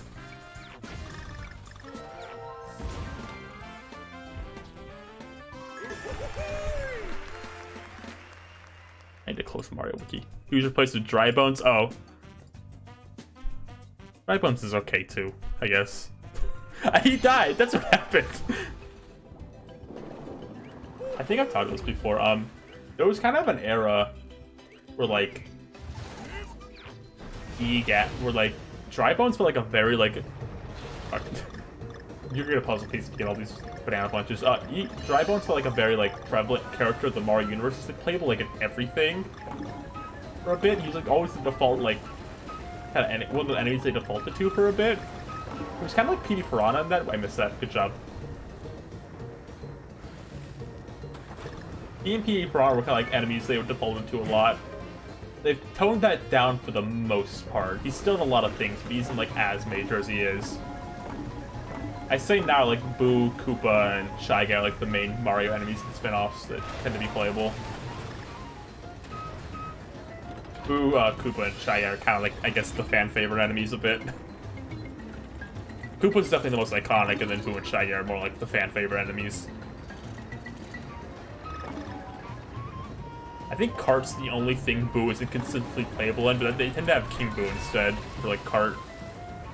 So that's still a form of Boo. Boo's in tennis, Boo's in golf, Boo's in baseball, Boo's in Party. He was the first enemy playable in Party.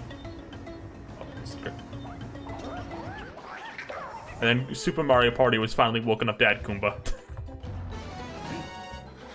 Yeah, you need Dixie to get this secret. I think Cranky can get up here too, maybe?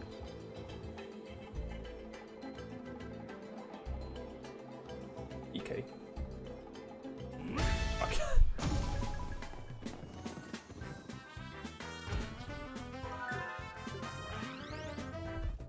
Hammer Bro is all... I guess it is weird Hammer Bro isn't playable more, because he feels more popular than he like is in terms of like playable appearances. I mean, if it makes you feel any better, his playable debut was Mario Kart Tour for like kart games. He's in no other Mario Kart besides Tour right now. Yay!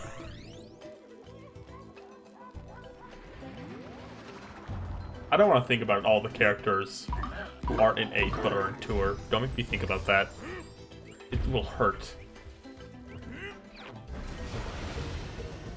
You're right, they did add 4 Hammer Bros. And I remember this because Nash called them the Beatles. Fuck. I hate the K.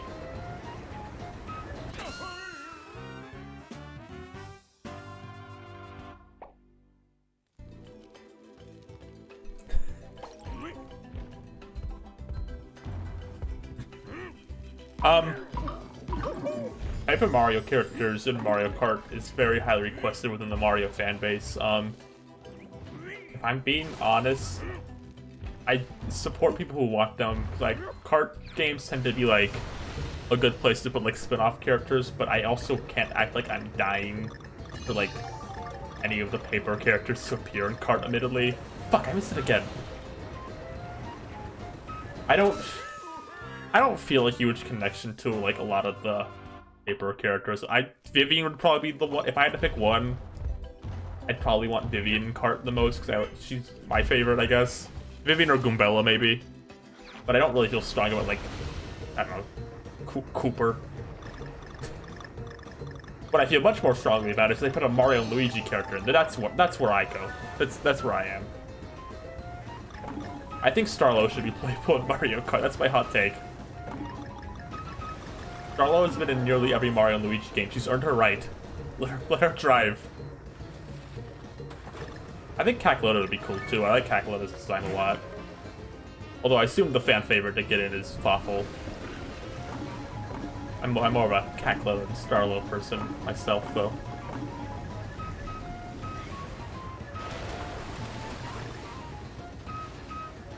This is my weird Mario Kart pick. I want King Bomb to be playable in Mario Kart. I think I've talked about this before. If the Mario Kart roster was designed with the same people who did the Crash Team Racing roster, King Bomb would absolutely be playable. That's my hot take. Of course, I also, you know, I want the usual thing people want. I want Pauline, I want Egad. Egad's probably my other big one. Egad and King Bomb are like the two weird ones I want. Look at these guys. It's a whole little scene right there. Fun. Did you all hear about that? Crash Team... So, like, you know in Crash, how you, like, break item boxes, like, collect stuff? They added the crate you break in Crash as a playable character in Team Racing. Like, just the box. It can race. Like, imagine if the question mark block... Oh, fuck. Imagine if the question mark box from Mario, like, was playable.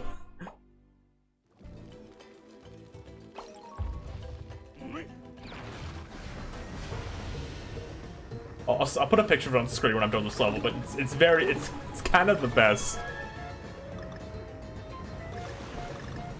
I believe it was kind of an in-joke with like the Crash Team Racing community, like jokingly asking to add like the check mark box as a playable character, so they just kind of did. Yeah, no, it was a popular joke in like the Crash community, like make it playable, and they did. And then, of course, there's fixed Rillaru. So there was a character who like model didn't look that good. His name is Rillaru. He was added like one of the post-launch characters. And, like his design was kind of like shit, that guy's fucking dead. He was kind of like his design was a bit contested with like fans. So they added a separate character named Fixed Rillaru, who was the same character with a different design. I'll show that too. Hold on.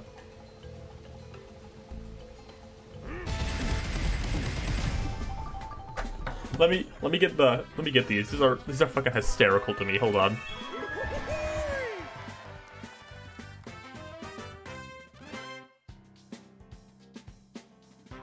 Alright, hold on. I need to get a picture of the checkpoint box in the cart to like let you know how it is.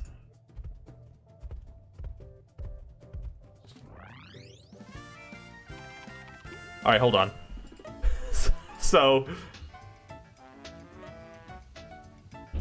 here is checkpoint crate. Just so there's no confusion, this is a playable character. You play as this thing. This isn't like a mod or like just like a cart in a crate in a cart. This is a playable character. You can race as this thing. I fucking love like this type of shit so much. Like this dumb kind of stuff. Let me get fixed Rillaru. That's the other funny thing. This is fucking hysterical to me. I need to get a picture. I don't think there's any picture of them together. Let me just get a picture of Rillaru.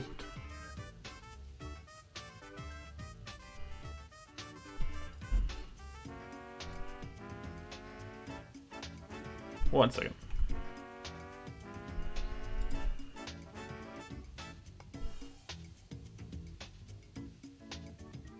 Okay, so 1 second.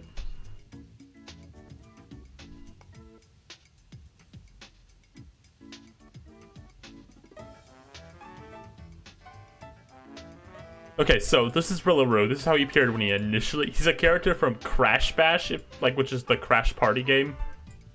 He debuted in that. He was one of the post-launch characters. Yeah, that's Rillaru. And there was a bit of contention with his design. Because he didn't like look that great compared to like the original.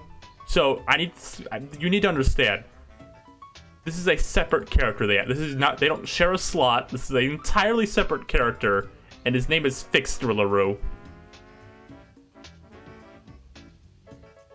These are two separate characters on the roster.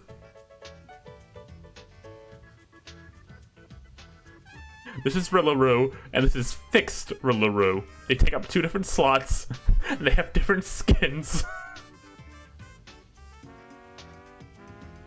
It's fucking hysterical to me.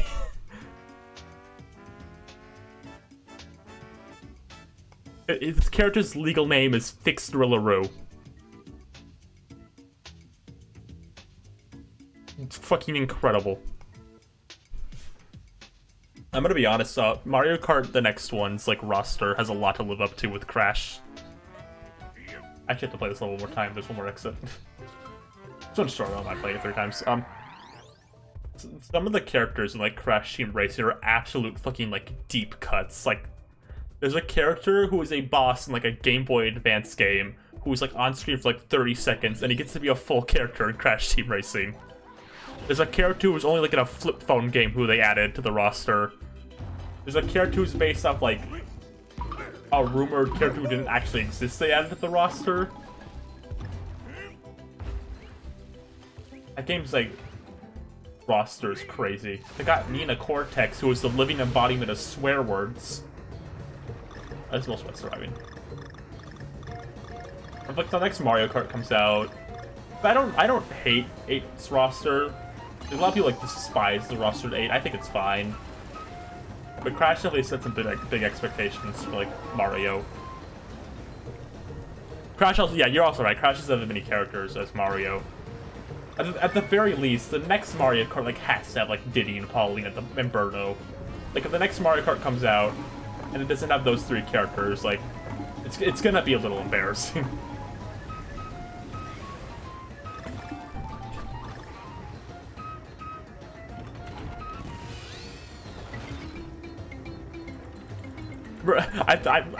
A lot of us have joked about like Nina Cortex looks like the living embodiment of a swear word. I guess in terms of like Birdo, Diddy, and Pauline, the 3 big ones I think have to be in the next Mario Kart, because I think they got really shafted in 8. But in terms of like deep cuts I want, I guess Egad and Kamek and King Bamba, like the 3 I want. And Poochie. I want Poochie. Look. Crash made like it's like 4-legged characters who work in a racing game. They can make Poochie work. Sakurai was too cowardly to put Poochie in Smash despite all my letters. It's not too late to put him in. It's not too late to put him in Mario Kart.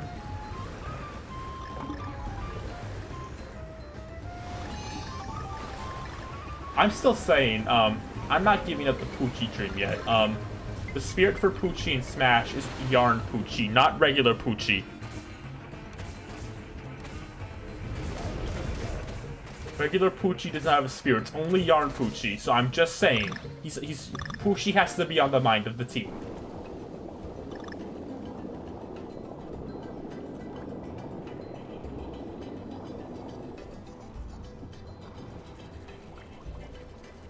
There we go. Is it weird to say, an ARMS character is getting more excited about the Smash DLC than, like, Joker did? I'm kind of more excited than I was when Joker, like, was announced the first character. But I guess I also like ARMS more than, like, Persona, so I guess that's bad tap. But, like, if Banjo was the first character revealed in, like, the last pass, I probably would have been, like, excited, too.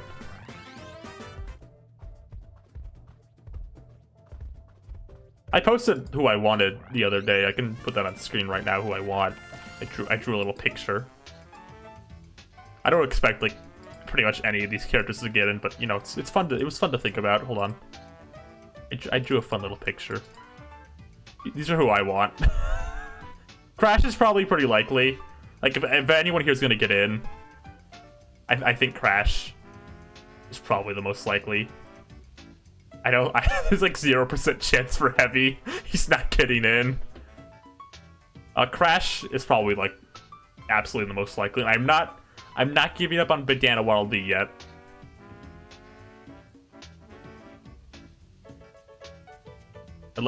It's funny, so Eggman was my favorite from like that list too, like in terms of like art. I want to not give up on Reimu because I think it's more possible than people think. But I'm not gonna get my hopes too up. But here's why I kind of back on the Bandana Waddle Dee train. the ARMS character in Smash was specifically a request from the ARMS team. Like, apparently the ARMS team requested Sakurai to put an ARMS character in Smash. And there's some dialogue in Star Allies is very much is referencing Bandana Waldeen's Smash. So I'm not giving up the dream of, like, maybe the Kirby team went up to Sakurai and, you know, asked them, maybe ask them a question. You know. I think Reimu is the most likely indie character to get a full slot, though. People tend to say Shantae, but Reimu kind of outdates Shantae a bit, by a bit. And it's hard to like explain this, like, because To's not like super huge in America, but like it's very big in Japan. It's kind of like how like I think most American Smash fans were confused about Terry. It'd probably be a similar situation with Reimu. She's a lot bigger in Japan than she is here.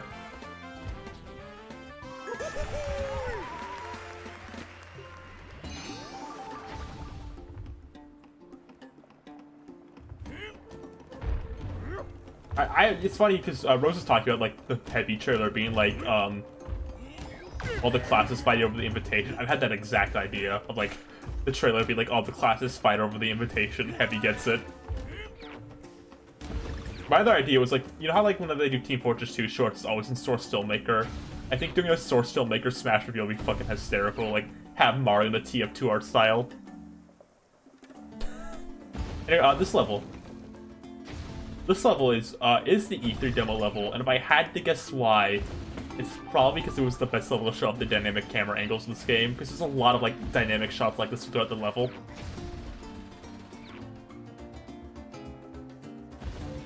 This level probably has like the most like these kind of sections where like the camera like angles itself like have like a 3D appearance.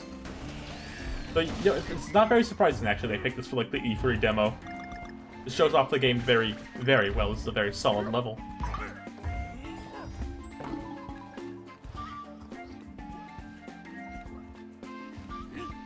No, it's funny you say that, Autumn, because I think with that a lot. Like, I think a lot of ways we've worked Smash characters is based on our history with them. Because, obviously, like, I don't think much of Isaac Golden Sun at all. But also that's not fair because I haven't played Golden Sun. So to some people, Isaac's like the biggest assist trophy you could add, but to me he's like just a character from the Game Boy Advance I don't really care about. Same with like so there was another character I was thinking about the other day. But it's very weird, like I think your perspective, like how much you know about a character, like seen from them, can kind of like warp with how you think. I think this is my take. I think people tend to take... I love talking about Smash, but I think people take, like, roster work way too seriously.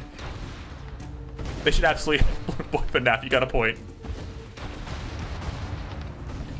Oh, fuck! Again, I am the person who likes Piranha Plant Smash. I am the worst person to talk about. Oh, no! Fuck, I think you get auto-checkpoint after this. Fuck. I have to die here. I have to kill Donkey Kong. I have to go get the letter. I have to kill Donkey Kong. Fuck. Wait. Can I die? Okay, good. No, yeah, back on topic. It is interesting knowing, remember, this was the E3 level, because, like, looking at it, you can kind of totally see why. It's kind of like the best level to show off, like I was saying, like, the dynamic camera angles and stuff, and, like, got some barrel shooting, which is very Donkey Kong. You got some basic plot. It's a very, like, solid little level, isn't it?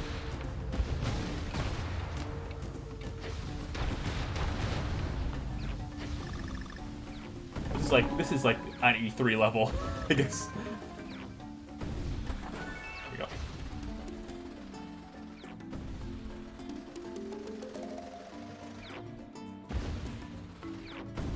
I always think about like how they pick levels for like E3 events and stuff. Like obviously here, like this is a very good E3 level, but like most of the time they can do like a level for like the first world.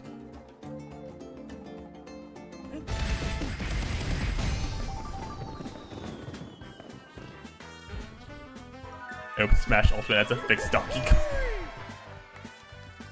The sound that it makes when Donkey Kong ricochets up wooden pits in this level sounds so Plants vs. Zombies.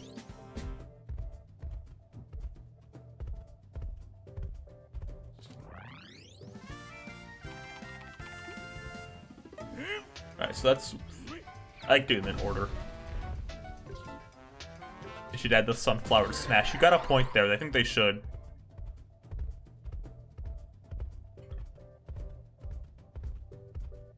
Sunflower.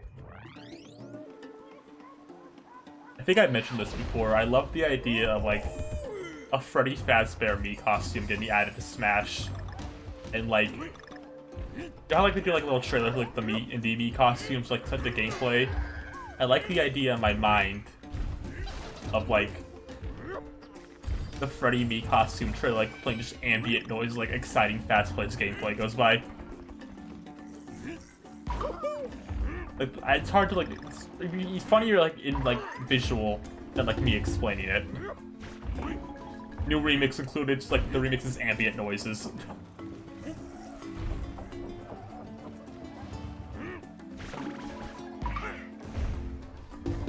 Oh yeah, this level is like, oh look at this, I remember this, you go up to the ledge and press down, Donkey Kong's hands, like, curved, like, look like he's grappling onto the side of the edge. That's very interesting. I feel like a lot of platformers tend to just, like, they would just do this, except, like, Donkey Kong's model rotated.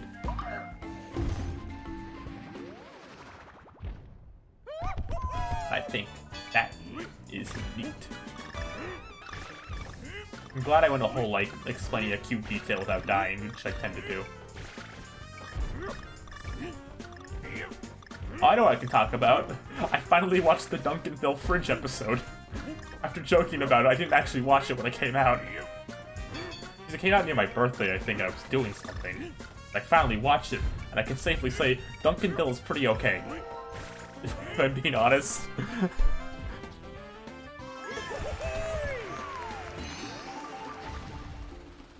In the realm of, like, adult cartoons, Duncanville's honestly pretty alright.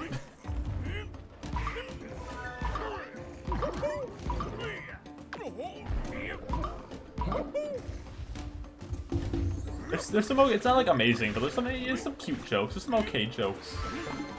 It leans a bit more to, like, Bob's Burgers than it does, like, Family Guy, I would say. It's a pretty easy watch. I think the most interesting thing about the show, though, is, like, it switches back and forth between, like, Family Guy level animation, where it's, like, very, like, kind of, like, boring and a little generic. And then sometimes it just starts having, like, squash and stretch, and, like, smears and stuff out of nowhere. And that's very interesting. Bob's Burgers kind of does that, too, though.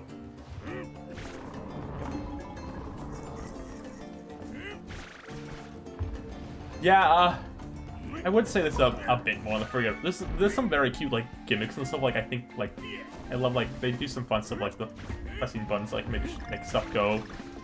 But like, in the realm of Donkey Kong Country Tropical Freeze, which has some of the funnest levels of 2D history, so this is a bit more forgettable than most levels. The music, though, is still always good. It's still great. David Wise, crazy man. Making the good music.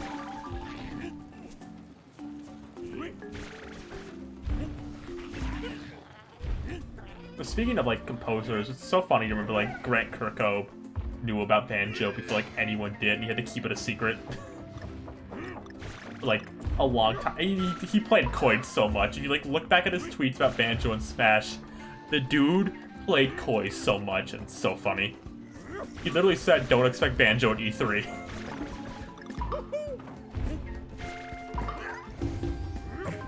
It's, he was having fun with it. And then he tweeted about him crying when they got revealed, and I'm like, oh no.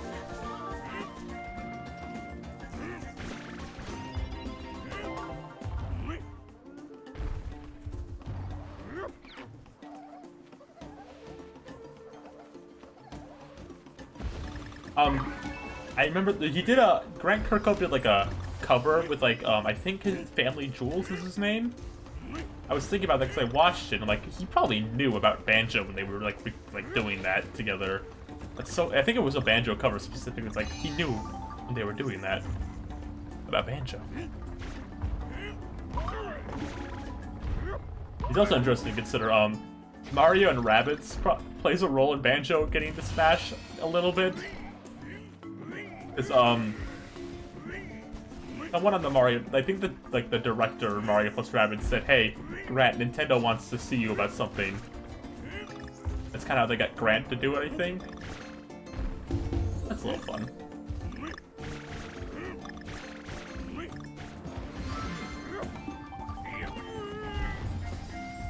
Speaking of Mario plus Rabbids, that's probably going to be the next series I do on stream.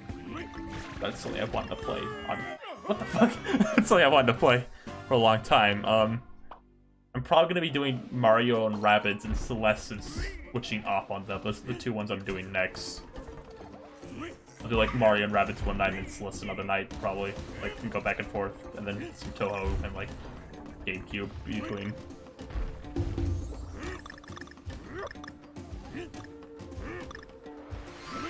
For some reason I thought this enemy was only in one level, but I forgot he was in this one too. I thought he was only in like the previous one we saw him in, for some reason.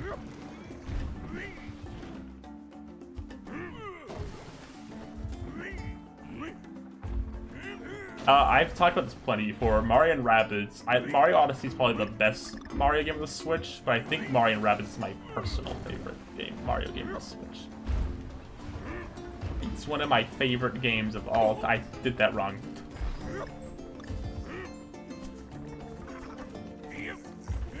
Just use it later. Oh well. Mario and Rabbids is like in my top 10 games, as silly as that sounds.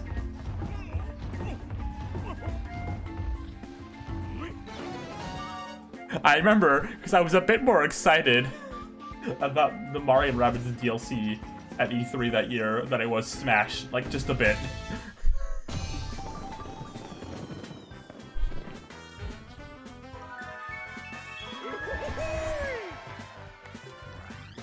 When Grant Kirkhope got on the stage and like played the fucking Donkey Kong melody thing, I lost my fucking mind. That was the only thing I remember from Ubisoft's E3 that year, was the melody Grant did.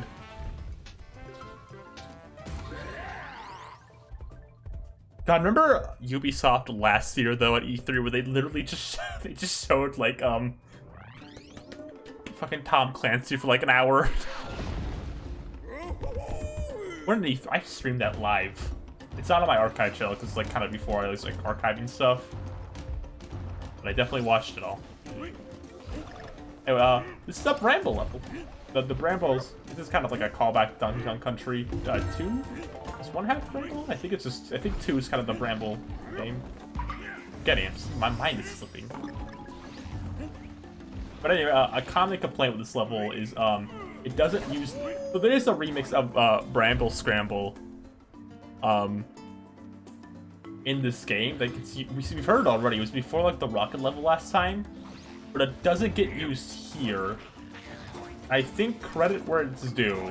I agree that it's weird, but I think the way that song sounds doesn't exactly match with the visuals of this level. That's probably why they didn't use it. Because the Bramble Scramble remix in this game is very soft sounding. This is a very bright and fun level with lots of like nice floppy up and stuff. That's my guess as to why like they don't use the music here.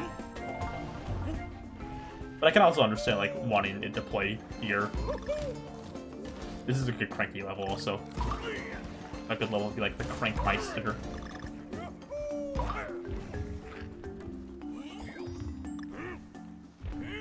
I think Nintendo's probably gonna still have their like conference around June. In fact, I'm almost sure they are because the ARMS character is already announced to be released and shown in June. So I'm sure Nintendo's still gonna be doing their thing in June anyway.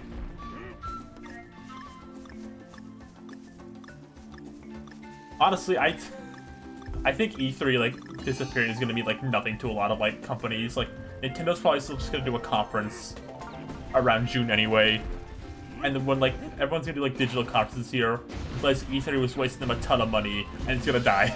That's my prediction for E3, like going forward. Anyway, this level is very fun. I kind of like how this level kind of grows as you go on. Like, the plants are, like, making the level rise up. Like, the level's, like, growing as you go on.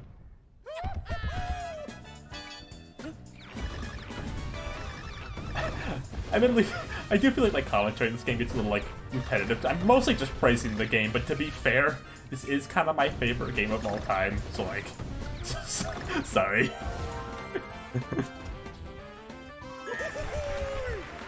I almost exclusively have good things to say about this game. It's kind of my favorite ever, so...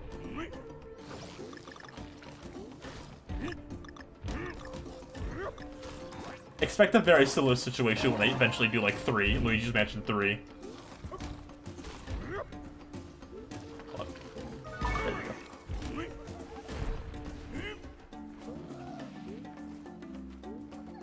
Which is a game I recognize the flaws of, but I'm too enamored by it all to, like, maybe focus on. I've heard of, like, people's complaints about 3, and I can completely, like, see where people are coming from on that, but it's one of those weird cases where I'm kind of too enamored by everything good about it to, like, care as much as I maybe should.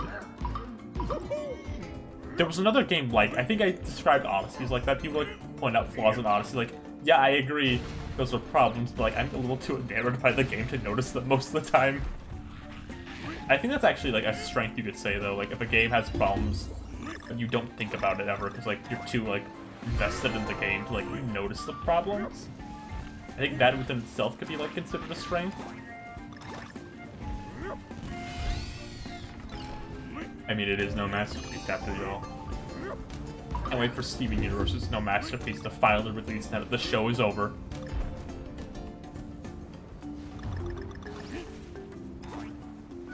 Gotta get the crank. Get the crank anyway.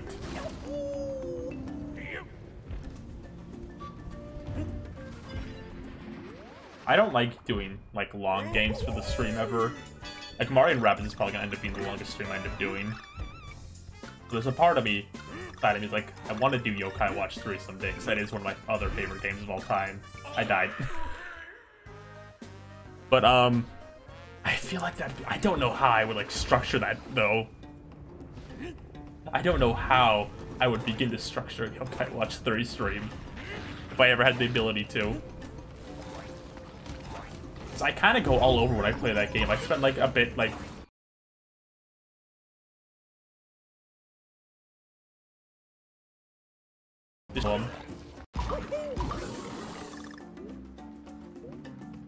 That's like a long way, so I don't even have 3DS capture cards. So, like, that day is like a long time from now. Unless they port 3 to Switch, which I doubt, because the one port did really badly. How many subscribers will it take you to get the Y Academy game? Somebody donates money to me, I'll do it. I'm not buying that game willingly, but if someone donates money to me, I'll play the fucking Y Academy game.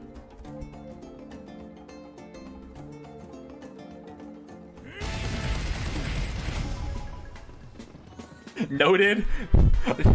Oh no. I probably have to, like, get someone on to, like, translate for me. Hey Curb, you wanna play Y Academy with me? There is a Y Academy game, yeah, they announced one and it looks incredibly budgeted, I'll just say that. I know it looks budgeted, because when it got first announced, everyone thought it was a mobile game. I'll say that. That's the best way to describe it. Anyway, here's a bit of a hot take, maybe, once we get into this level.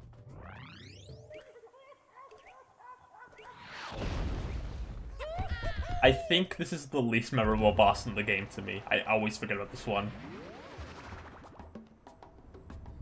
This cutscene's always good as usual, but I think this boss is, like, the least memorable to me. Look at them, like, oh, banana! Oh, it's a banana!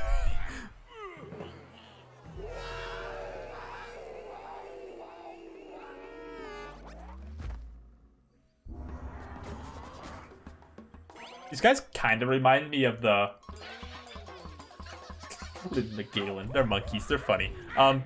These guys kind of remind me of the unique Kong characters from Jungle Beat.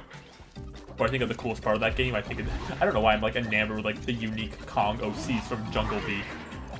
But they kind of remind me of those guys, because they're monkeys.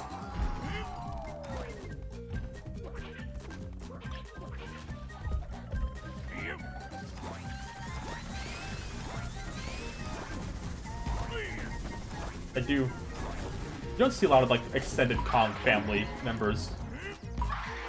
So it's fun whenever they introduce like new like Kong characters. That's probably the coolest part of Jungle Beat to me, is like the new Kongs. I do think it's funny that Jungle Beat's plot is basically Donkey Kong wants to show how fucking strong he is. So he goes to like, it's like the other Kongs in that game I think aren't even like villains or anything. He just wants to prove how strong he is. There we go. Pick these up. Throw them at these bad boys. We throw them at these bad boys. These bad baboons.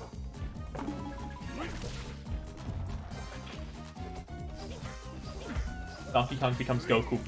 Yeah, he kind of does. I guess this is the thing. Oh fuck, I hit myself, I got hurt. This phase is boring. I don't like this phase.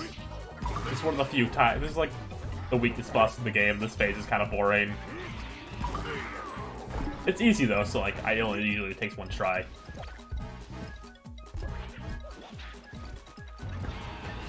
Now he's alone and angry. Are those the ghosts? Did we fucking kill them? Oh, we just like knocked them out. They're fucking dead.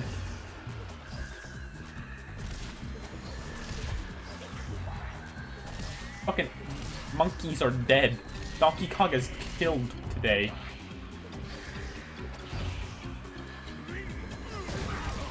I always think about like enemies in games. Like, whenever I jump on a Goomba, I don't like thinking. I always think like, am I killing this Goomba or am I just knocking them out? I don't like the idea in my brain of Super Mario killing. Oh no, Cranky. I like to pretend in my mind I'm just knocking them out, so it's okay.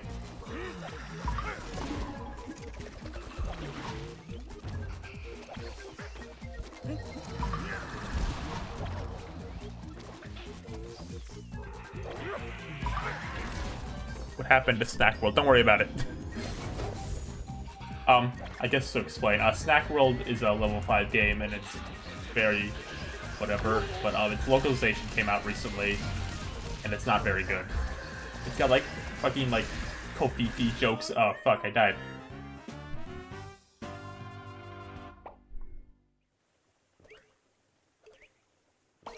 Got pretty good. Oh well, it's fine.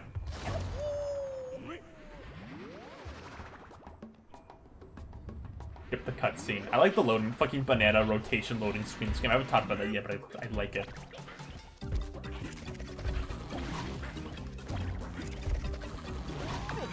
I hit it immediately.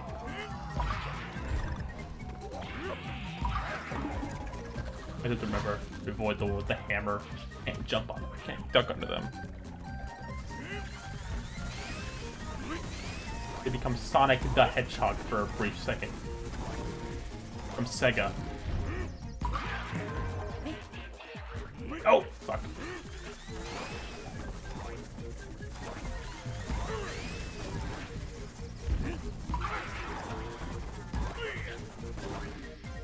They don't have... I wish I had more to say right now about this boss, but it's kind of... I'm facing a boss I consider kind of weak again. I hope Donkey Kong gets pause screen lore for the next game. So I can pause the game and learn about the Donkey Kong bosses. What's the lore behind these monkeys? Are they Crippin' Kong members, you think?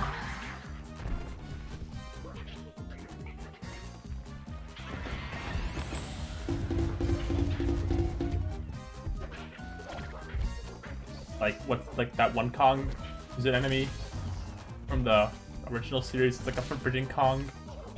Are these in the same boat? They banish Kongs out for revenge. Punish Kongs.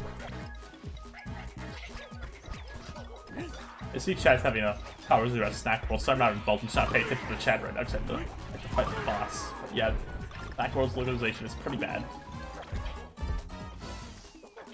I'm glad the 3, 2, 1 penguins are in the background watching right now.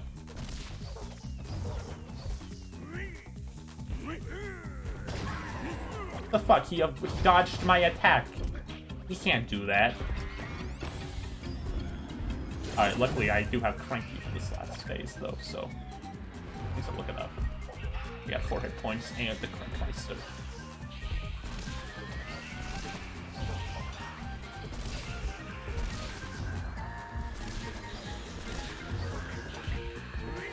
There we go. I'm in the groove again, I can do it. Not worried. They may be ghosts, but I have the most. Hit him in hammer form. Can't hit him in hammer form. Where do these monkeys get the fucking hammers?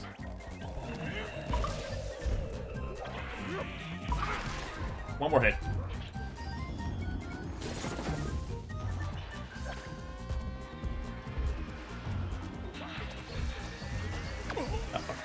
Second chunk.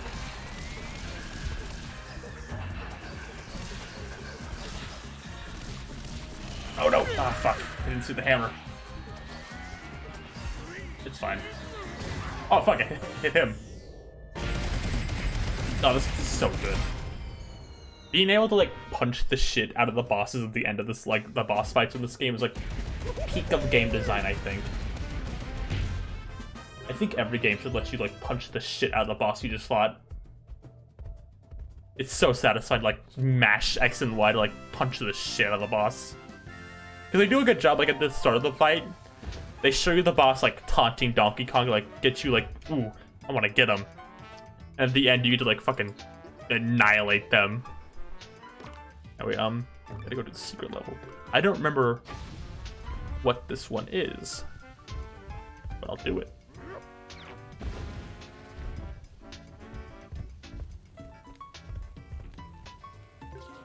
On. You do, I bought a Cranky barrel. This is a joke. Do I have it? Dude, yeah, inventory. I'll just bring Cranky. Cranky's very useful for these levels, but I have it at him, so, you know, might as well. Might as well bring Cranky. Dixie tends to be the ideal choice for these levels, if you can pick one.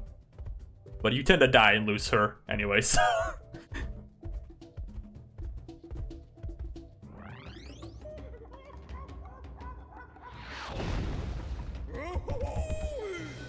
Cranky in the jungle. There he is. Oh, you get one this level. Some levels give you them, some don't. Like these types. Oh, this one's the electric one. Actually, Cranky's pretty good for that, actually. He can crank bounce. Cranky actually isn't the worst choice for this. See, it's neat, because even these hard levels kind of have the escalation thing I was talking about. Like, that first one gives you kind of the idea, it's like a wide platform, like, stuff, and now they're already ramping that up. Even, like, the hard levels have good game design. Good job with the game design, Donkey Kong, who made this game all by himself.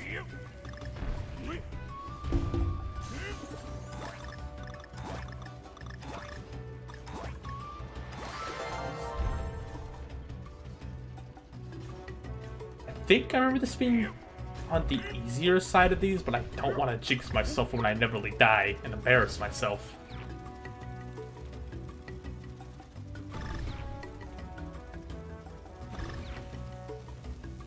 Don't know what's back there, but I'm too scared to risk it. Glad game design. That's why they removed Chunky Kong. If they put Chunky Kong in the game again, he'll have bad game design.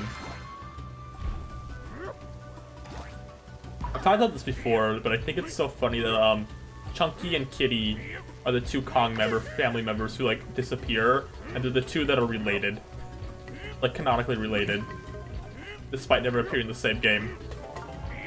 So I like the notion in my mind, like they were both banished at the same time for being related or somehow. Ah, fuck, God. Well, Mikey, you did your job. I'm glad those fuckers are— how dare you? How, after all Kitty Kong has done for us and John Cartwright from Game Explain. You could duck under that stake.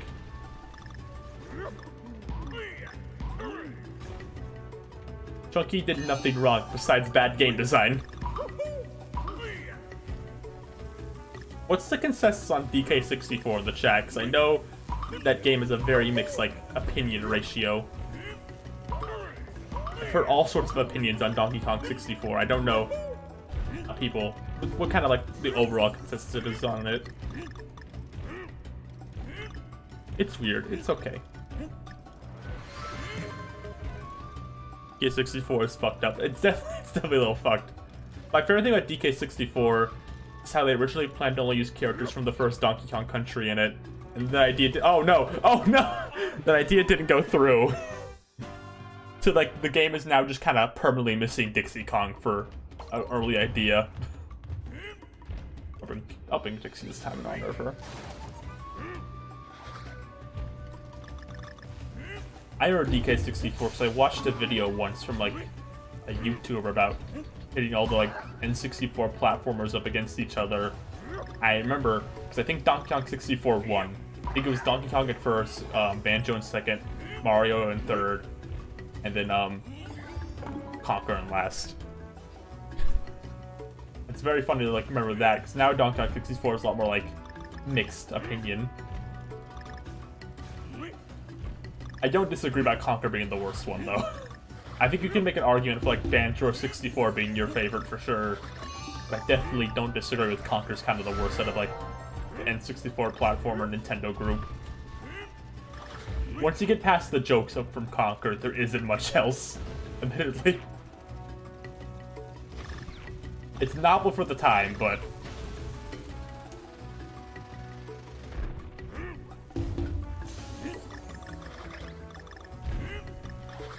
I wouldn't. Yeah, I guess. Yeah, I don't even think Conker's like a platformer first, to be honest. It's more like a gag game at first. This is the best way to put it.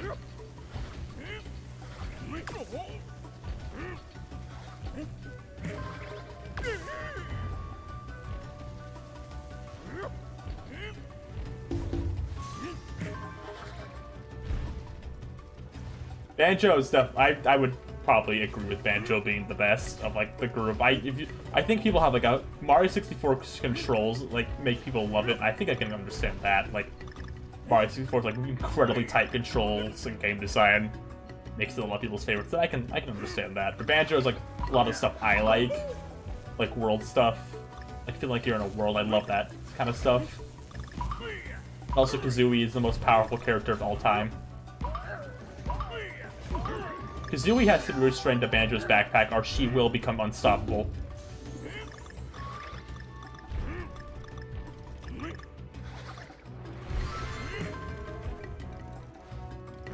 Honestly, I like all the three main Banjo characters a lot. I like Banjo, Grunty, and Kazooie a lot, like as characters. Grunty's like a great villain, I think.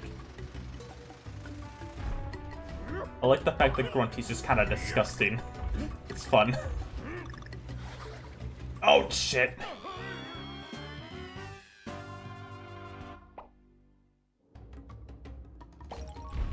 That's the angriest I've sounded this entire playthrough of Donkey Kong.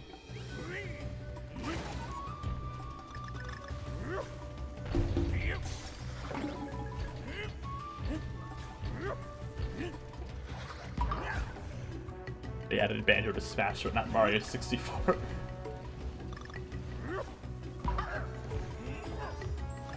Alright, third time's the charm. I got it this time. I'm in the rhythm. I got the Kong.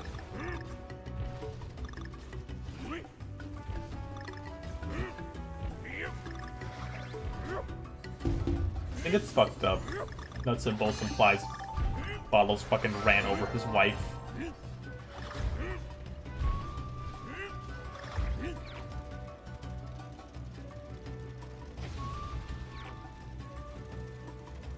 Conker is very ambitious for like how much they try to do, but it's definitely kind of weak as a game once you get past. Like you said, Conker's enjoyment definitely depends like how funny you think it is. Like if you're not really into like the humor of the game, which I am not, admittedly, I think it's okay. But I would honestly I think Banjo's funnier.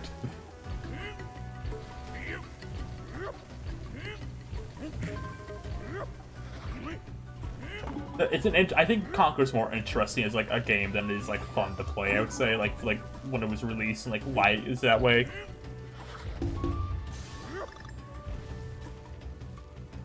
story behind it's like a lot more interesting to me than the game, I would say. There's a few games like that, I think. Not that I can name it off the top of my head, because, you know, why would I ever have examples of anything? I've never had...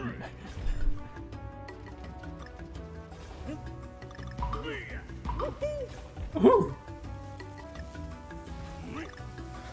Isn't, I remember this wrong, the guy who voices Donkey Kong, I think, does, other stuff at Nintendo, too. I might be remembering that wrong. I think Donkey Kong actually gets new voice clips pretty frequently, compared to, like, Yoshi, who only gets, like... If you didn't know this, Yoshi was using the same voice clips for, like, until... From Yoshi's Story to Mario Galaxy 2, they reused the same voice clips, and they didn't record any more again until Kart 8.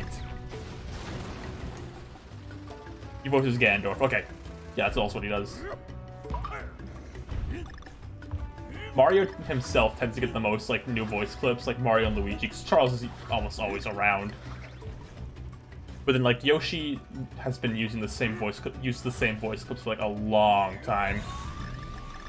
Did it.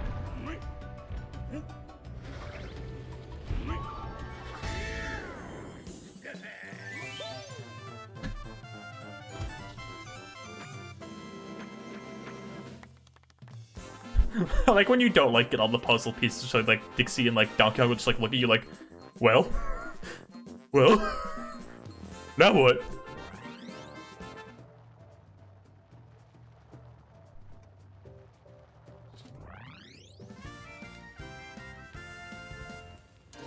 Grant's Donkey Kong voice clips are very good, I agree. Alright, I think that's... We've been going for like at least 2 hours. I think that's a solid stopping spot right here. At the start of the new world. But, probably gonna be it for Donkey Kong now. Smash 64 uses them. That's about the only one I know. I think Melee. And Toadstool 2. There's a few weird ones. But, thanks for joining tonight. Thanks for everyone who came. I did almost do 2 whole worlds, yes. Next time I'll probably do the next 2 worlds, and the final will probably be the final world. May Kong be with everyone tonight. Thank you for coming.